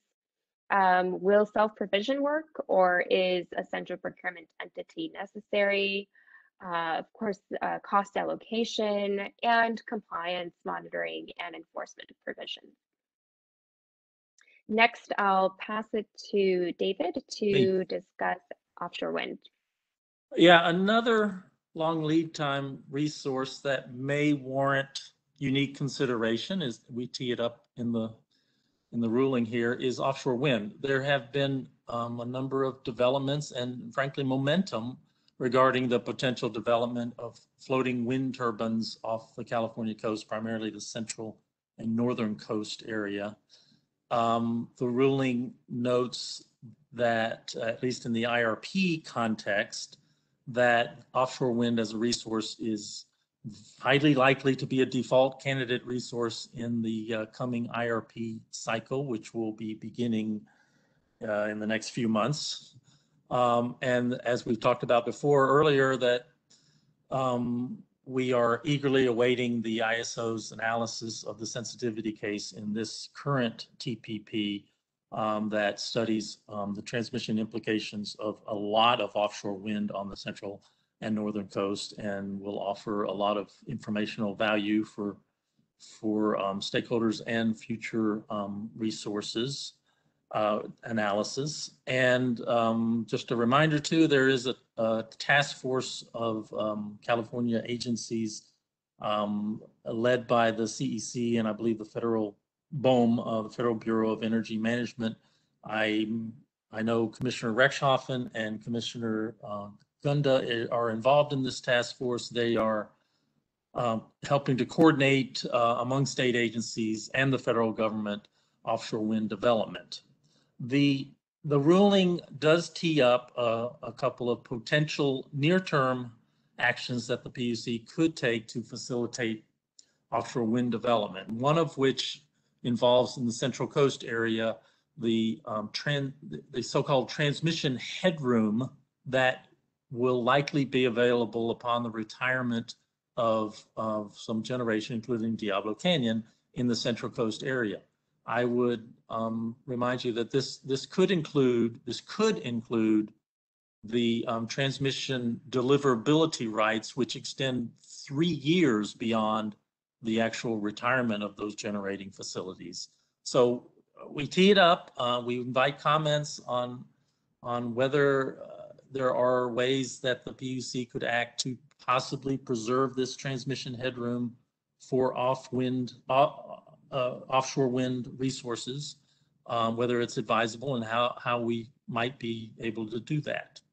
We also tee up the question of whether a certain amount of megawatts should be included in the base case portfolios for the next TPP cycle, which would be discussed about a year from now, since as we discussed earlier, that there's likely not time to incorporate the sensitivity studies from this TPP cycle into the one that Karolina is leading the effort to develop and transmit to the ISO early next year. We invite comments, obviously, on other actions that could facilitate the offshore wind resource development, which again has a long lead time and involves a lot of coordination between agencies, including the federal government. Finally, I'd like to tee up, at least highlight this concept that the PUC has been long urging the ISO, and the ISO has been very good to incorporate analysis that looks at non-transmission alternatives for mitigating reliability issues. And in the 2020-2021 TPP, it's reflected actually, if you look in the 2021 transmission plan that's posted on the ISO website on page 114 and 120, the ISO identifies the potential for two separate storage projects that could mitigate the reliability need for transmission. And this may be the first time the ISO has actually identified storage projects that could mitigate a reliability need. We find this a very good development, and we want to encourage that similar future efforts to identify this, because generally these non-transmission alternatives are a lot cheaper than building transmission. So we recognize there could be some challenges in the development and the procurement of those resources at those specific locations, particularly for storage, whether at times it could be acting as a transmission facility in a sense, or whether it could be a market resource, or how best the PUC could help facilitate procurement and development at those two specific sites. And this really leads to a broader issue, which Neil had already talked about earlier, but he can expand upon it a little bit more, about facilities or resources that can be mutually beneficial to the system, as well as in individual resources as well. But Neil can. Yeah. And thanks, David. Yeah, I think what the ruling is getting at, and as David's indicating with this example, is that there are opportunities where no single entity is going to have the commercial incentive to procure what actually might be for ratepayer benefit. So this is something, we call it system benefit. Don't confuse that with RA program system. We're just talking in general here. Mutual benefit is what's used in the staff proposal from November. And so in the staff proposal, there's an option that goes into detail on this that the ruling refers to, which is that how to deal with this challenge. What if any LSC, or even a non-LSC, could apply to undertake the procurement and then gain certainty of the cost recovery and then go ahead and do the procurement, similar to the current cost allocation mechanism CAM, but not limited to IOUs performing it. And then it would likely need to, an approved entity would then likely need to gain commission approval for each resource that it proposes to procure, similar to the current process for much of the IOU's procurement. Okay, so that concludes our summary of the various topics, procurement or other action related in the ruling, in aid of developing the PSP. And yes, I turn it back to James, or questions on this topic and maybe perhaps more broadly. Thanks, Neil. Are there any, Nathan, are there any questions that in the Q&A that you think we should address publicly? James, the good question. I would actually defer to the half dozen of you or so that might still have a question in your queue that you want to prioritize answering verbally. If it's not the case, and you guys have basically taken care of everything through the text function in the Q&A bar, perhaps we can just kind of pause and see if there's questions from the commissioners and then think about closing remarks. Yeah, Nathan, I've got a question here, a sort of process question from Ed Smeloff, which asks, what is the general timing for a commission incremental procurement order? Would it only occur after the CEC reliability analysis and the adoption of the PSP? And I mean, my thought is that the PSP decision is certainly, like as I was trying to explain, is certainly adoption, a point at which the Commission could take action that supports the implementation of the portfolio. And then I guess it just depends on the urgency of the need for the Commission to take action, whether it does use the PSP decision to do that, or a decision into somewhere into next year, or the next IRP cycle.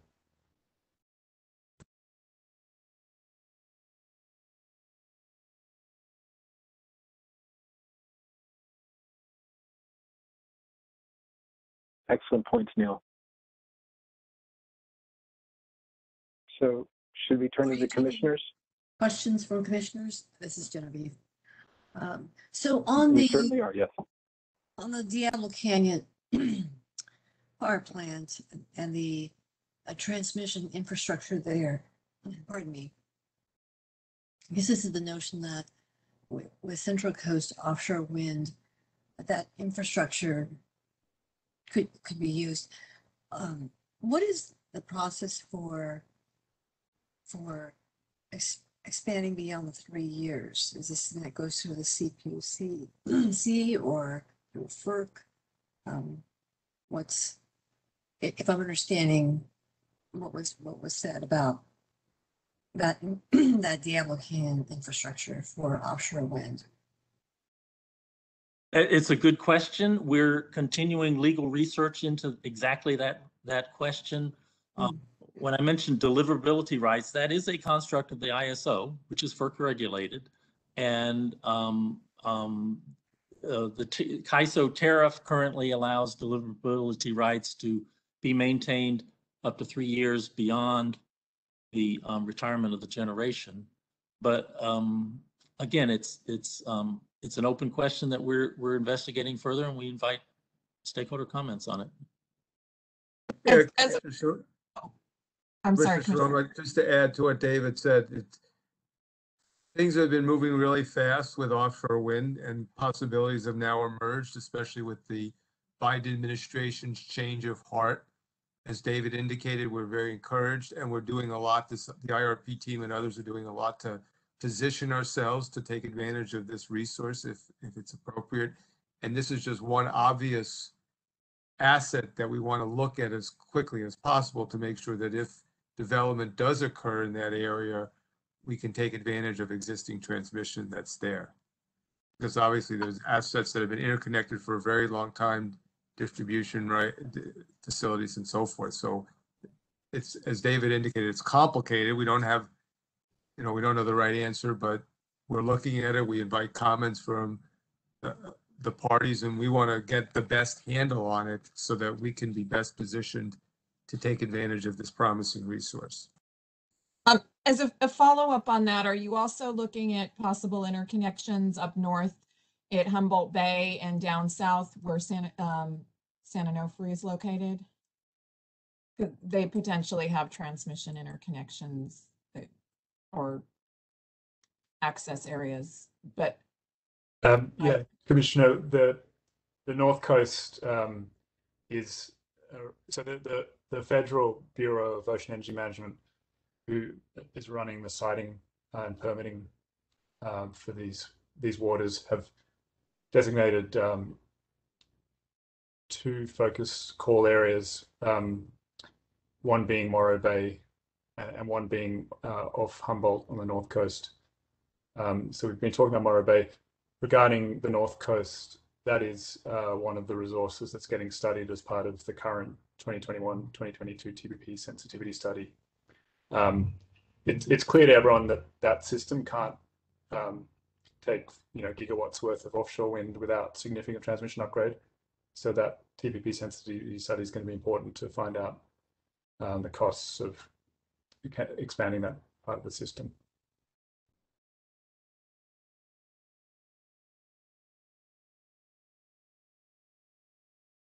thank you. So just I think more of a quick comment than his question.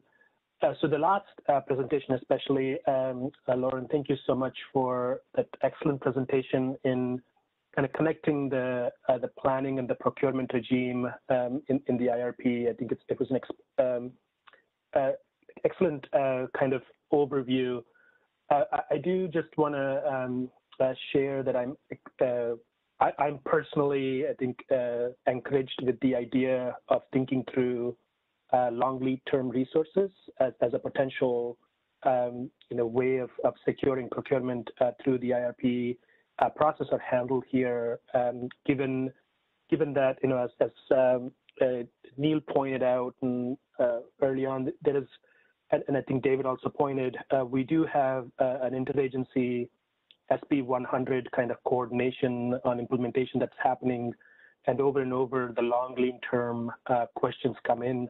So to the extent that some of these things are handled, whether it might be transmission or specific technologies, are out of state resources, but also I think I just wanted to put a plug in for potentially long duration storage and such that could become extremely important in the coming years or late in this decade. So just wanted to kind of frame the importance and acknowledge the great work the IRP team is doing. This has been an excellent presentation and workshop and great detail. Thank you all.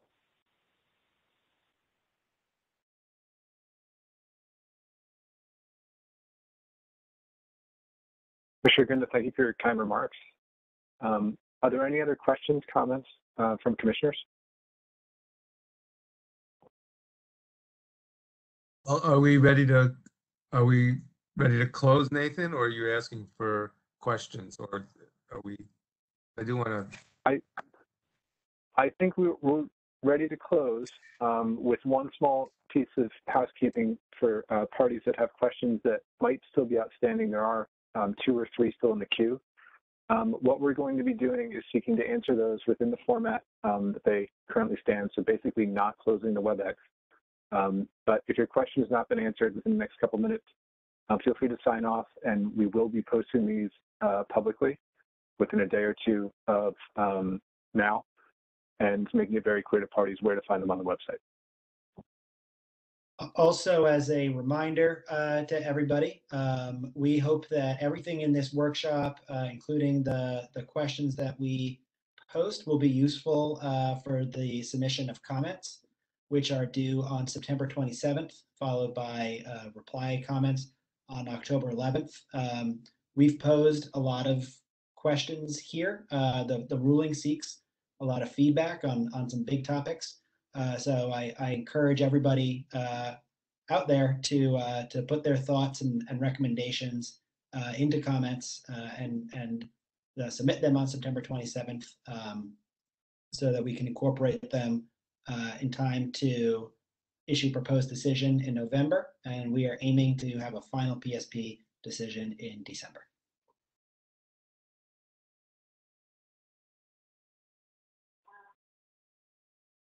Thanks for that, James. Commissioner Rexhoff, did you have any finishing or closing remarks? I want to thank everybody for their participation today, the extremely well-informed questions and thoughtful comments from the audience. I really want to just underscore how grateful I am for the work of the IRP team. You can see how seamlessly they work together, handing off from one to another as they go through incredibly complex material. And now, to add to their superpowers, they can respond to 55 highly technical questions in real time before the meeting's even over. So kudos to you for being so responsive to the public. And more broadly, we are working on incredibly important and challenging issues here. And you can see how the team is responding in real time in the proposed decision and in the analysis to things like the drought that just arrived and new climate impacts, the developments in offshore wind, new policy developments from the news administration and executive orders accelerating goals to deal with short-term reliability issues. It's incredibly sophisticated and important. And I want to compliment you for breaking it down into bite-sized pieces and really providing full transparency on everything that you've done. It's really a remarkable effort and a pleasure to listen to it. I want to thank Commissioner Sharoma and Hauk for joining us. President Badger had to leave at some point in the middle. She was on the phone, not on camera because of technical difficulties, but she texted me and said she found the presentations extremely valuable. And I want to thank again my colleague from the Energy Commission, Commissioner Gunda, for his work and leadership on this effort and partnership with us and his very, very thoughtful insights. With that, that's all I have. We look forward to a lot of great comments on all these many, many issues that the parties will be providing us. We very much second that and appreciate it, Commissioner. I think that concludes today's workshop. Just a note for parties that are hanging around for their questions, it might take us a few minutes. There won't be any more content covered in the workshop verbally right now. It'll be just us trying to get the last couple straggler questions answered in this text Q&A format so that the list that we post in a day or two is comprehensive. But thank you everyone for your engagement. Thank you. Thank you. Thank Everyone. you. Thank you.